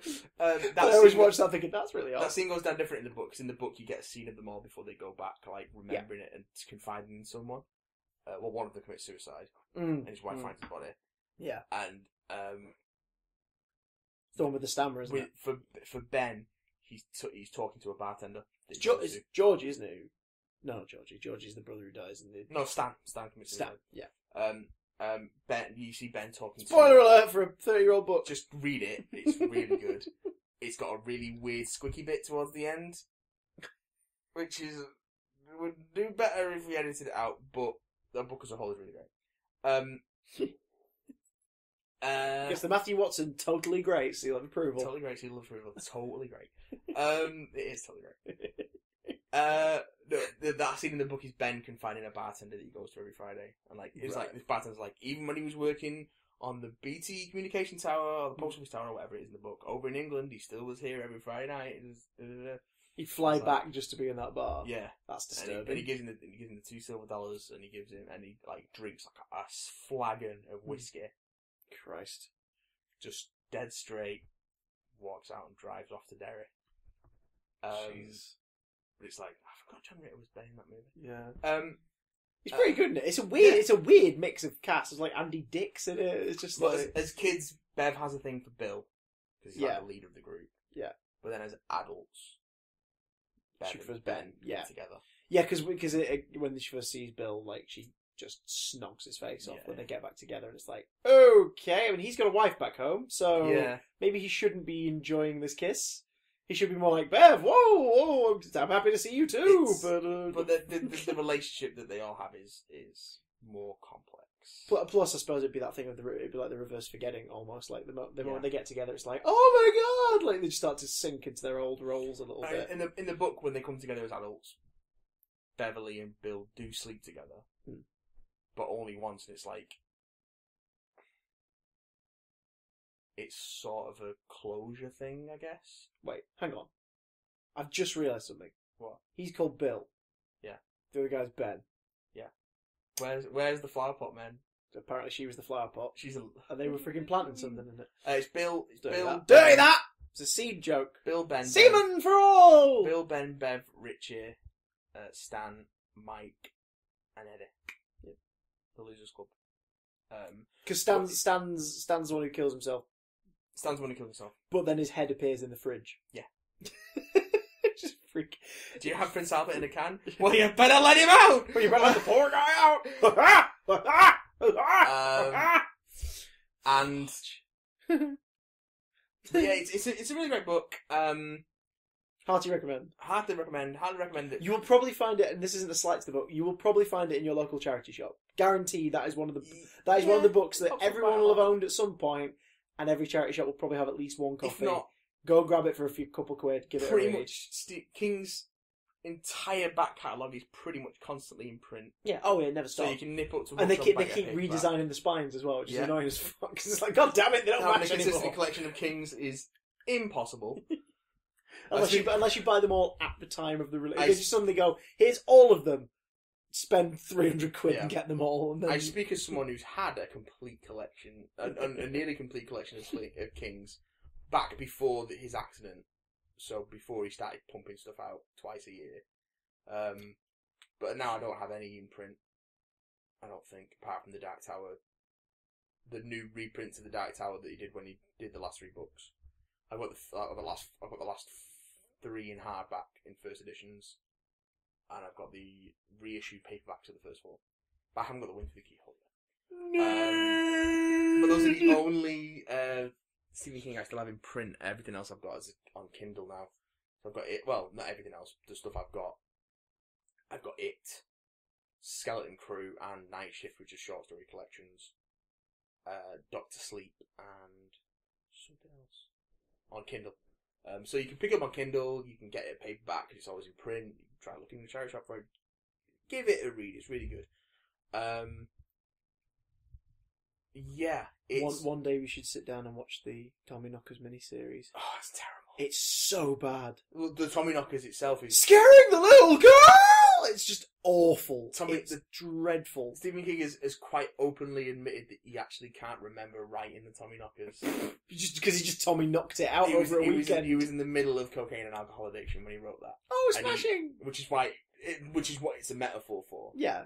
Is what it's an allegory What are you talking about? It's absolutely terrifying. It ends with flying balls of teeth. And it's just... No, that's the Langoliers. Was that Langoliers? I know, that's Langoliers. Oh, shit. Where, so I was quoting Langoliers. Well, we need to watch Langoliers then. Bronson Pinchot gets... Which one's Tommyknockers then? Tommyknockers is... I've just associated the made-up word with the creatures, that's why. Tommyknockers is Jimmy Smits. And it's a woman unearths a spaceship in her backyard. That right? Yes, and gotcha. That is also pretty damn terrible. Langoliers is a terrible. Yeah, it's terrible. It's really bad. Yeah, but God. it's not a great novel, but it's worth reading. Just like this is what Stephen King managed to pump out when he was delirious. He was still incoherent. His grammar was still flawless, and it's still actually a. He had a very patient editor. It's not a very good novel, but it's an alright read. Like, I'd still take it over a lot of other shit out there. It's worth checking out. Go read it. Yeah, it's really great. Watch the Tim Curry TV movie. It's dated, but it's got some really good moments in it, and Tim Curry's great. And you'll spend a lot of it going, oh my god, is that? And is that? Yeah. And is that? Especially when you see young Seth Green. One thing about the movie, though, is they have updated the... Young Seth Green, the tallest cast member of that group. Seth Green, the tallest cast member of that group. They have updated that movie. The new version is updated, so the kids' stuff takes place in the 80s. And the adult stuff takes place in the present day.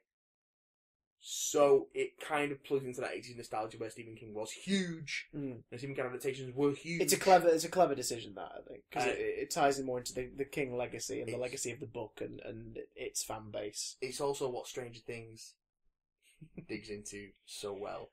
Fine, Go I'll watch it this week. Stranger Things. I'm watching Young Justice right now. Christopher. Okay, fine. Moving on very briefly to our last bit of clown chat. Before we have a look at a few questions and emails. So, way back when, this fake trailer was doing the rounds, Eli Roth helped make, called Clown.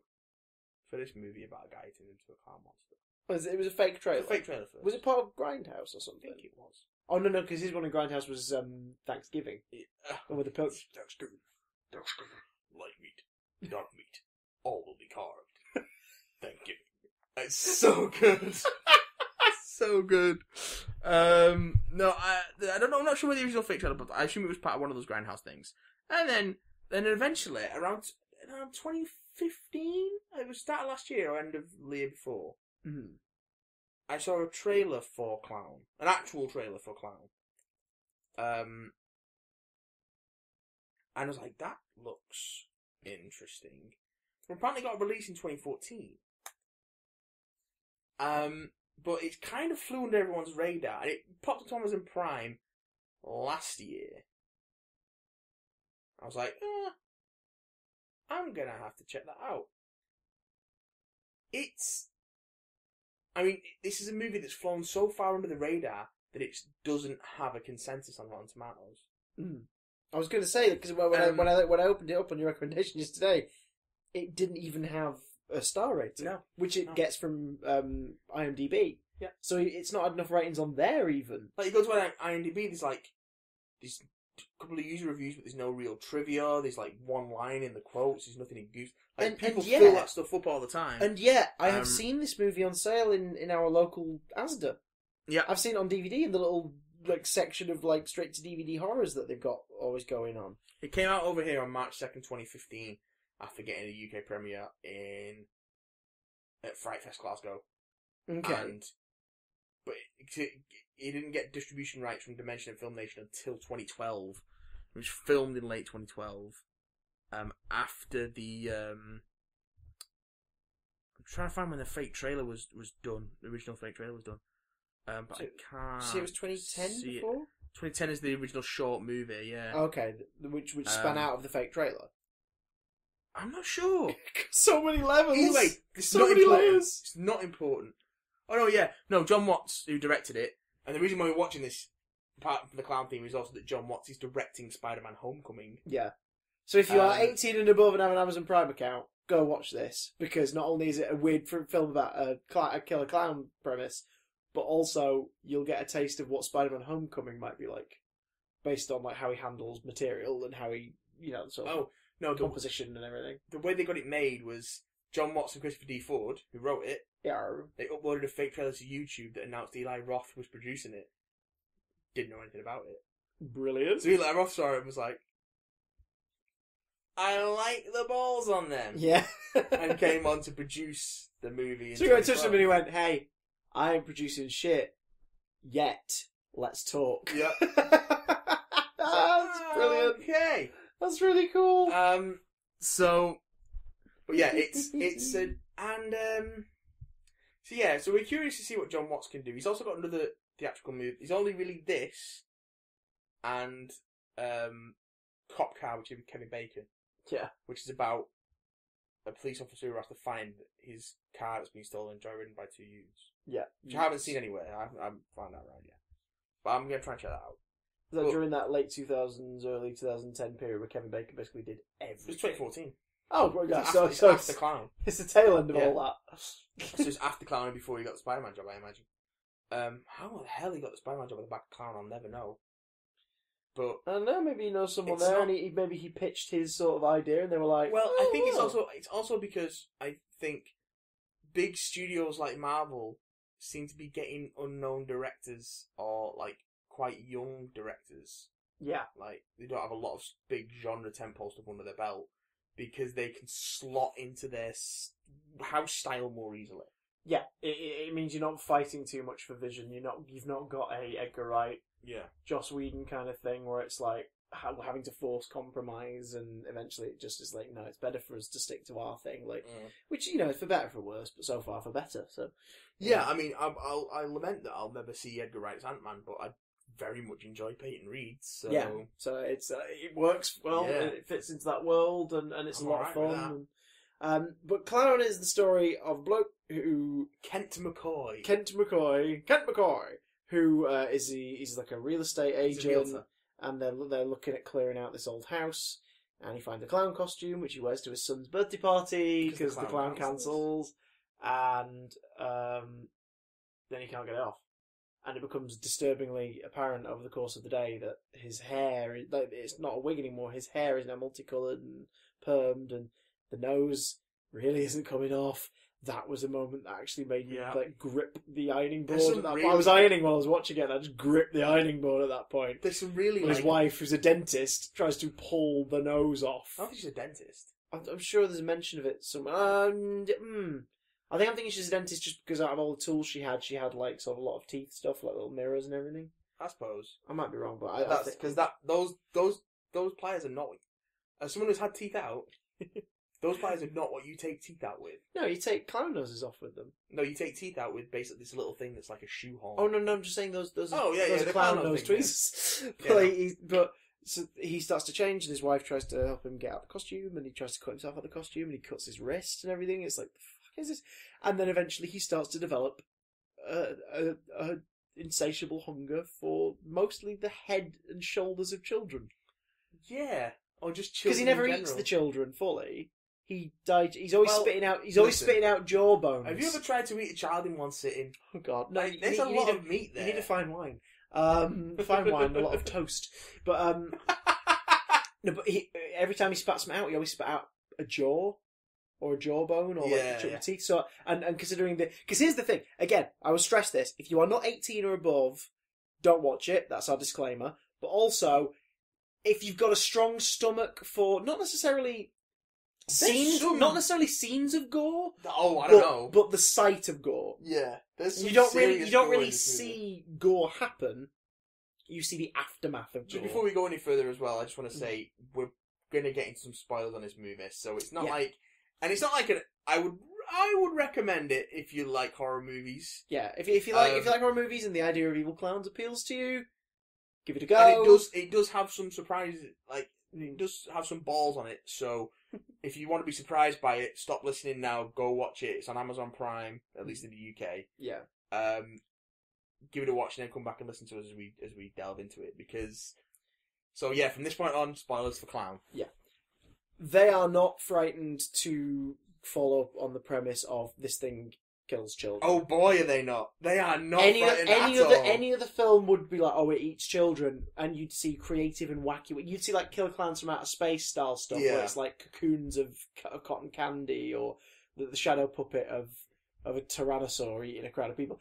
Just again, side note, Killer Clowns from Outer Space is dreadful and incredible at the same time. Killer Clowns from Outer Space is pretty great. It's terrible. It's pretty great, but in a good way. But it's very much in the vein of those like mid to late 80s sort of tongue-in-cheek creature features, things like when the 80s harked back to the B movies of the 50s. Yeah. So it's like the creature feature movies. Like I say. Gremlins and Critters are the things that come most to mind. Yeah. Though Gremlins is more of a comedy.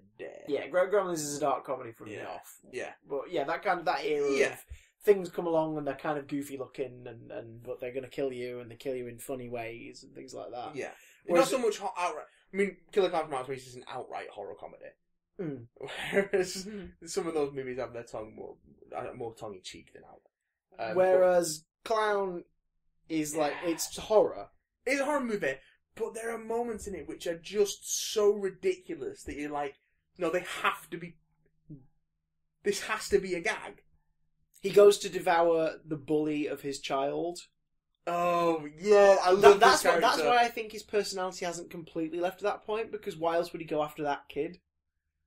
Well, he's just desperate for children. Yeah, but why would he traverse all the way to get that address? Yeah, and have his kid freaking not just eat his son. Yeah, I suppose.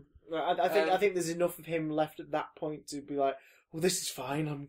I'm going to kill the kid who's bullying my child. But by the time they get the fun house, he's completely gone. This creature is now like living, because basically this dude turns into a clown. But the clown, which apparently was a demon that lived in the hills. The demon that summoned children, that like lured children to the hills and devoured them alive, devoured them whole. And based on what he seems to leave behind in this movie, mostly just the heads. Like he seems to just eat their heads. Because the bully, what's left of him is like his lower torso and arms, basically, and his legs. No, I don't think his arms are there. No, there's arms. There's arms. Yeah, there's arms. Because like with the kid in the jungle gym, he spits the arms out he down the thing. eviscerates them.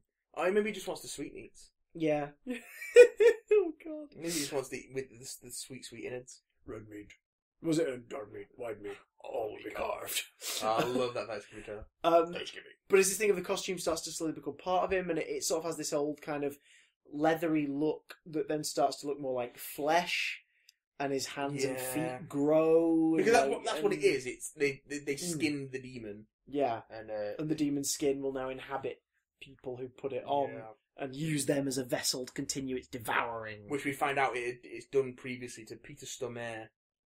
Yeah, who is wonderful in How did he get out of it? His brother, who ran the ward, which is the reason he put on the costume in the first place, because he wanted to go on and tend children. Yeah. Smuggled out 5 children. From the ward and fed them to him. Yeah. And then the demon released him. Appeased him. Yeah. They appeased the demon. Appeased the demon. Because that's what happens in the movie. That's where he says, like, bring me one child and you can have your husband back. Which is why Peter Stormare's like, I wish he'd killed me. I hate myself for it. And then he has to live with the guilt of it forever. Yeah. But at the same time, it means they now both, like, guard this costume. But like he said, his brother didn't leave the house. He guarded the costume there. He didn't know his brother had died until Kent called him. So they've obviously not been... So I guess that drove a wedge between them. They were like, I can't live with this. Yeah. And you. And they tried to destroy the costume, but couldn't destroy it, so you can't destroy the costume. So it's got elements of that sort of gimmicky franchise movie that you had in that late 80s that span out into 90s straight-to-video sequels, like how many Leprechaun movies did you get? Like Candyman almost got there, but it was just a little bit too late. Yeah. But then by the time the horror crash of the mid-90s came along, it kind of stopped Candyman from becoming a long franchise. Hellraiser got it. That kind of thing. Yeah.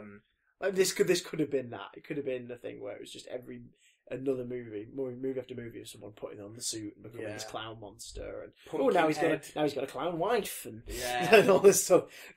Let me just say this though: they do a clown dog. Oh, the clown dog's amazing because the dog eats the rubber nose because it's obviously fleshy enough that it goes all right, and it just eats. Well, it's got a bit of Kent's nose in it. Just fucking gross. And then like the dog starts to get sick, and they put like the baby gates up on a room in the house to keep it in there because it's sort of being a bit like sort of stuttery and barking and everything and whimpering. And it's also got a massive red nose. And its face is turning. Oh no! That's more blatant when they come back to the house like and it attacks her because it's just like. It's a clown now. The dog is a clown. It's a clown dog. It is infected by the flesh of the demon. Yeah. It's a freaking clown dog. And then Peter Stormare lops his head off and you see his headless body stumbling. Oh, so if you like dogs, maybe don't watch this movie because the dog gets decapitated. If you like kids, maybe don't watch this movie because I love kids. But, the balls on them for doing it though. They don't ever show a child being killed in close up. No, the closest you get is when they show the aftermath, and I think that's where they've had the balls to sort of go. Well, no one else will do this because that jungle gym sequence is pretty insane. Oh no, but you don't see the tearing. No, but you see the body flung. You see a bunch of blood. There it is. You see the headless body. He keeps the head. And you see a couple of internal organs. They love throwing around offal with their blood. It's like when you get that great blood splatter on the TV after he kills the bully. Yeah. It's like everyone's who's been playing Halo with a bunch of jackasses, so they got that stereotype right down. It's like you see a spray of blood and then an organ. Like an unidentifiable or just a lump of flesh. Lump of fall. And then it happens again in the jungle gym where there's the with that ominous girl going, there's someone up there, don't go. Yeah. And she just walks away and you're like, sorry, is there a supernatural girl in this movie now? Or did she just deliver that line a little too ominously? And also, but you see this gush of blood come down the slide into the ball pit, and then another couple of lumps of unidentified organ, and then an arm. Yeah. And it's just, oh god! But even then he sort of says, like, he's going to appease. He's like, just bring me one more child. Maybe he has to, does he have to have 5? Is that a rule? Because by that point he's had a few. When Peter Stormare is doing exposition, because Peter Stormare's the guy you go to for your horror movies. Because he has... I've just realised he eats 4 kids up to that point. He has the kid in the motel. He's the first one he devours. Yeah. Then he has the bully. Yeah. Then he has the kid in the ball pit. You don't see that, but at the end of that establishing shot, you see him disappear in the ball pit. And then another kid walks through and it's like, someone's peed in here! Because he's got, like, moisture on his legs. Yeah. So, that's 3 kids. And then the one in the jungle gym. Yeah. So, yes, it must be a 5-kid rule. So, this would have been a horror franchise thing, because they would have been like, he has to devour 5 children just before like he goes away. Yeah, well, yeah. Well, I think it's a different number of children in it before it's like he's not necessarily children. I think it's more like he has to be full, isn't it? Yeah, he's learned to prey on children as he's gotten older. As he's been in Derry longer. It's just easier. But yeah, so it's like, and that was cool. There's a bit where the wife, because halfway through the movie, our protagonist for the first part is Ken. Yeah. Like, we're following him and we were like, oh my god. And then he starts to become more demon and less Ken. And that's when the movie switches protagonists to his wife. Hey, demon. Switches protagonist to his wife. And he says to her, he could kill Stormare's character and her, but he won't. He says, like, bring me one more child, bring me a child to our favourite spot. Babe. And then he goes...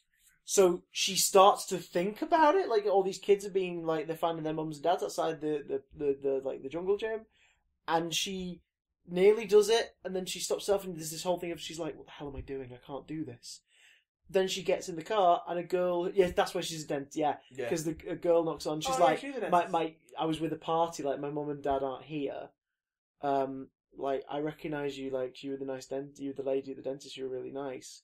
Like, could you take me home? She's like, sure. And you just see her go, oh god, I've got to, this is my only chance. It's like, oh my god, they're going to go there! Our main character is going to sacrifice a child to the creature! What the hell? And then obviously last second she changes her mind, she realises how ridiculous it is.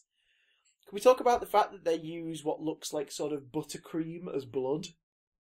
Yeah. It's like a mix of rainbow icing and... Which is that great moment where he tries to kill himself, which they could have ended the film there. Yeah.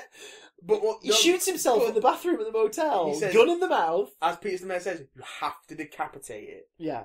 So he shoots himself in the head. Which implies that he knew all along the only way we were going to kill him, the only way we were going to stop it is if we fed him 5 children, which I'm never going to allow to happen, because I did it, or kill him. But he never outright says it to her, to the wife. He says, like, I'll help you. I'll set him free. And he eventually does. But at first he's like, I'm the only one who can help you. I'm the only one who can help him. Yeah. And what he actually means is, I'm going to bludgeon his head in with a hammer and kill him. Well, because that's what he goes to do in the jungle gym. He's got a hammer.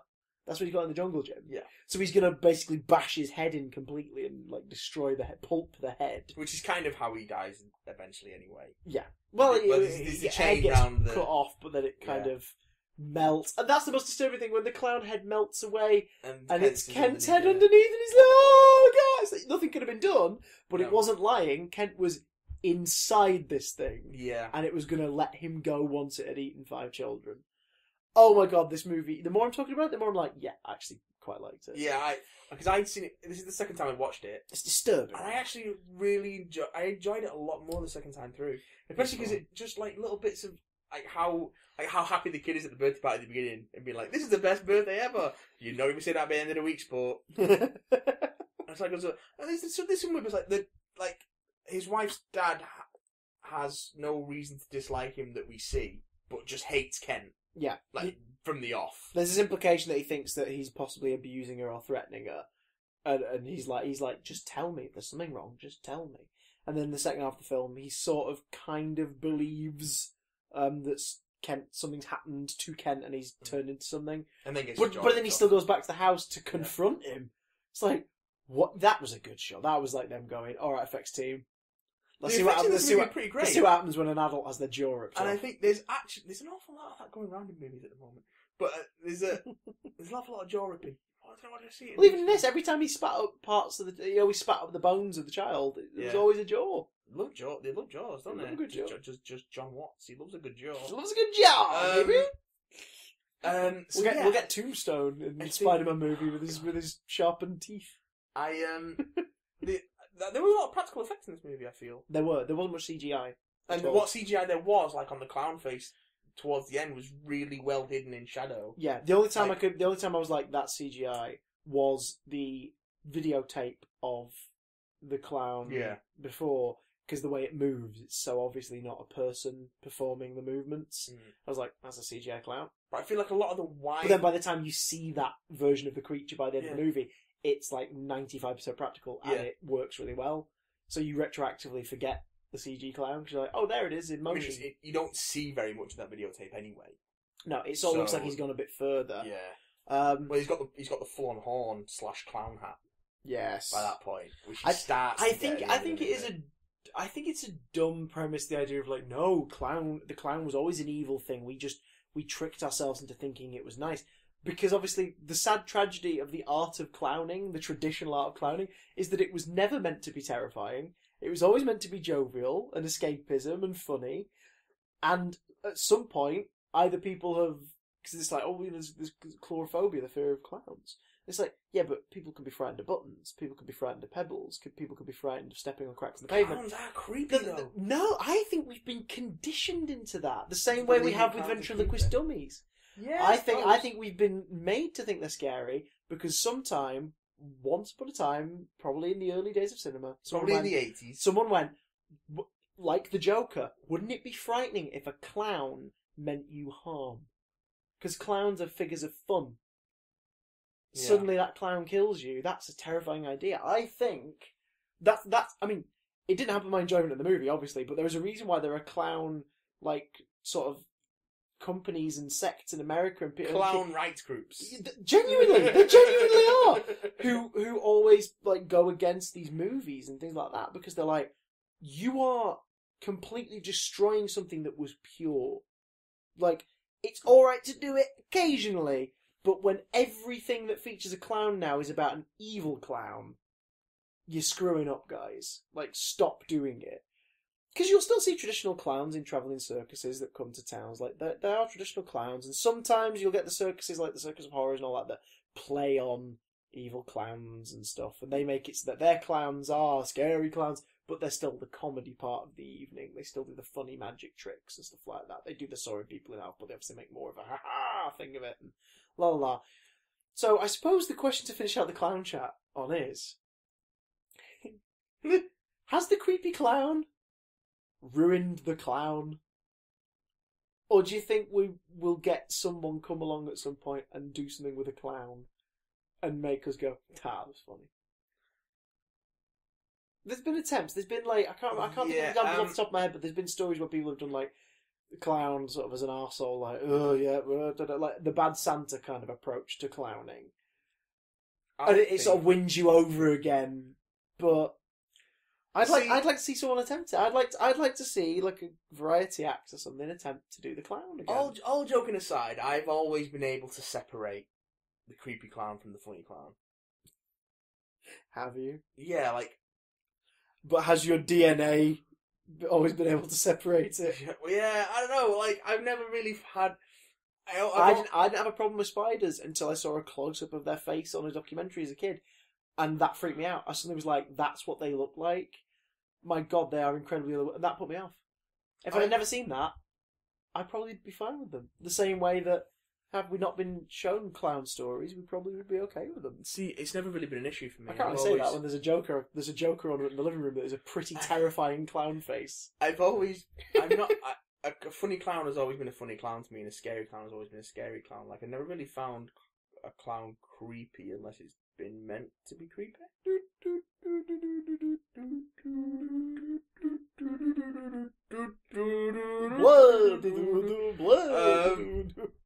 Yeah, so it's creepy not creepy clown there. I think maybe it's not something that's ever affected me. Well, it's affected some of our listeners. Over on Twitter, two people listed Odd Bob from the Sarah Jane Adventures as the clown that made them hate clowns. There is a Sarah Jane Adventures Series 2 story. I think it's the second story of Series 2. The first one's The Last Sontaran. Is about clowns. And Bradley Walsh plays Odd Bob. Who again... No. Sounds ridiculous, right? God. Sounds ridiculous. Creepy. Proper creepy. Yeah. And the idea is it's this entity that Sarah Jane saw, in a bit of a callback to it, as a child, and it freaked her out. Something like that. Oh, she saw clowns, and that image has always been there. But there are evil clowns in it, and it's okay. And it's an alien that looks like a clown. So, Sarah Jane Adventures, not helping the cause. Absolutely not. That was Ryan Joins and Small Ed.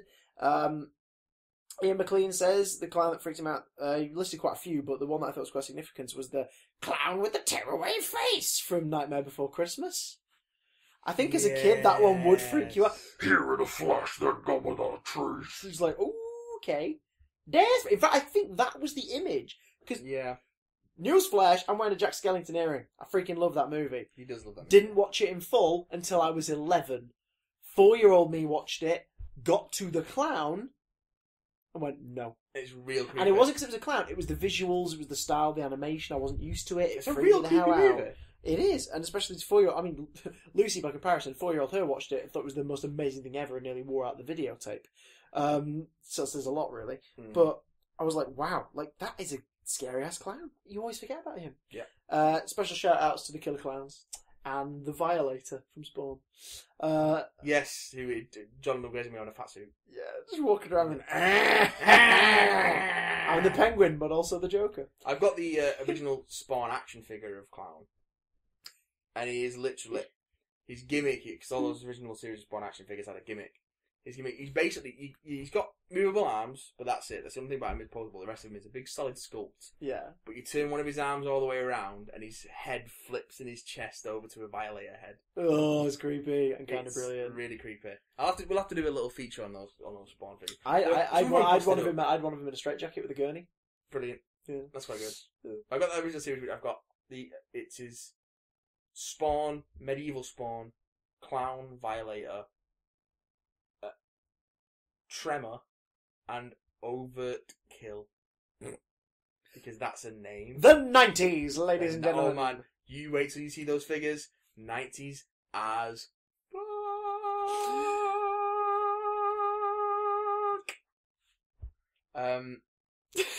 Speaking of fuck, we've had an email. Speaking of fuck, We've had an email. hello Dan Rawlings. Hello, Jon Rawlings, you lovely man. An email. Always nice to hear from you. Yeah, if you want to get in touch with us, by the way, you can always tweet us at officialcdj and at the Matty Watt. But we encourage that if you want to say bigger words, email us bigdamcontact@gmail.com, which is what Dan Rawlings has done. He said hello and he's got some questions for us. Now, thank you for having sex with my ears. Is how he opens. I'm gonna table 2 of your questions. Yes. For a later date. Yes. Namely questions 2 and 5. Yes. Although I will say now, absolutely nothing, let it die, and no.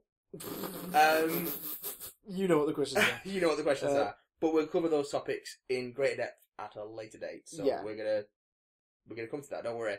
First one, are we thinking of having different guests on the podcast? Yes, is the plan.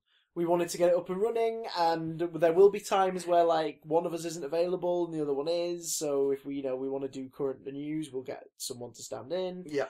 We are chatting with anyone who listens to 9 is 10. We are bothering Mr. Guy Lambert, who wants to do at least an episode with us, and I keep trying to figure out a date we can. But we're always bothering Guy. Always bothering Guy. But like that'd be a fun one. It'd be nice to reunite the 10 is 10 trifecta for an episode. And I think our intention is as well, like, over time we'll try and, if we can, if there's local conventions, if there's like a guest we can get to sit down and chat with, we'll try and do something like that. Yeah. If like a comic book guest or something, that'd be quite fun. Like I want to get Kevin Scott to do one with us and see if Rachel Stott's up for doing one, the artist for Star Trek, Planet of the Apes and 12th Doctor comic. Let's see if she's up for doing one. Mm-hmm. But all in good time, good sirs, all in good time. All in good time. What do we want to see in Marvel's Phase 4 and Linked? Do we think Infinity War will be overcrowded? Well, I think we'll go into Phase 4 in a bigger depth down the line. But do we think Infinity War? Oh, let's talk about that next time because we could do a whole thing on that. We could pitch it. We'll talk about that next episode. Don't worry. But do you think Infinity War will be overcrowded? Things just shoehorned in. I think a big fear about this has happened because Robert Downey Jr. posted on his Facebook page this past week a cast list image for Infinity War. It's fan-made. He doesn't say that, but it says the films are called Infinity War Part 1 with the original release date, and Infinity War Part 2 with the original release date. Those are no longer the titles of the movies. And also the fonts are different for the different names. But this poster basically was like Downey Jr., Chris Evans, Chris Hemsworth, Scarlett Johansson, Jeremy Renner, Sam Jackson, Mark Ruffalo, Paul Rudd, and it's like mentioning everybody from the movies, and then it says like Charlie Cox, Kristen Ritter, Luke Coulter, Mike Coulter. That's not going to happen. It would be amazing if we got a flash of some kind to show that extended world. They're not going to be... Yeah, and I think we might have that, but it's like... And people have been asking... People keep saying, dead easy. It's dead easy. But after Daredevil Series 3 goes about, have one shot of something in a Spider-Man movie involving Fisk, or mention Fisk in Homecoming. People do keep saying, it's dead easy, it's dead easy. Oh, no, at which point Marvel TV executives keep saying, No, it's not. It's really not easy. You don't understand. Think about the schedules. The film guys have allowed us to be an incredibly amazing place to do our thing, but they also are not interested in talking with us because it's more complicated than you can imagine. No, it's not that they're not interested in talking to them. Oh, no, they are talking to them. I think it's more a case of they're going I don't even want to begin this discussion because we would have to start miles of paperwork. Yeah. No, I don't think it's that. But when you've got Charlie Cox going like, fuck, I'll just drop into one of them as Matt Murdock. Yeah, which is fine. Yeah. But then getting Charlie Cox free, making sure that it's not clashing with Daredevil, making sure that then works with what is happening in Daredevil, and then what is happening in Avengers, and then maybe do we want to put Agents of S.H.I.E.L.D. in there? But when are they filming? Oh, actually, they filmed like 3 months ago. Oh dear. That's the tricky bit, is like, you've got 3 different companies making a bunch of stuff in different places on different schedules. It is insane. The logistics of a film alone, just one film, a small film, not even a big tentpole blockbuster like Infinity War is going to be, are mind-boggling. Oh my god, you know you could do it. It's literally a throwaway moment which you could then tie into their individual Netflix series and tell that story. Yeah. But you have like, before the Avengers go off, which is presuming what the story is, but before the Avengers go off world, like, don't take Spider-Man with them, doesn't belong in the cosmic universe as teenage Spider-Man, keep him at thingy level, but have him be the one to sort of like spread the word, like, the place needs to be, like, maybe something's happened in New York that's been the catalyst for them to go up. So it's like, keep them safe, and it's just like spread the word, and just have one scene of Spidey arriving at a location and going like, so, like with like the document or whatever to describe it all, whatever. Like, so, thanks for coming here today, everyone.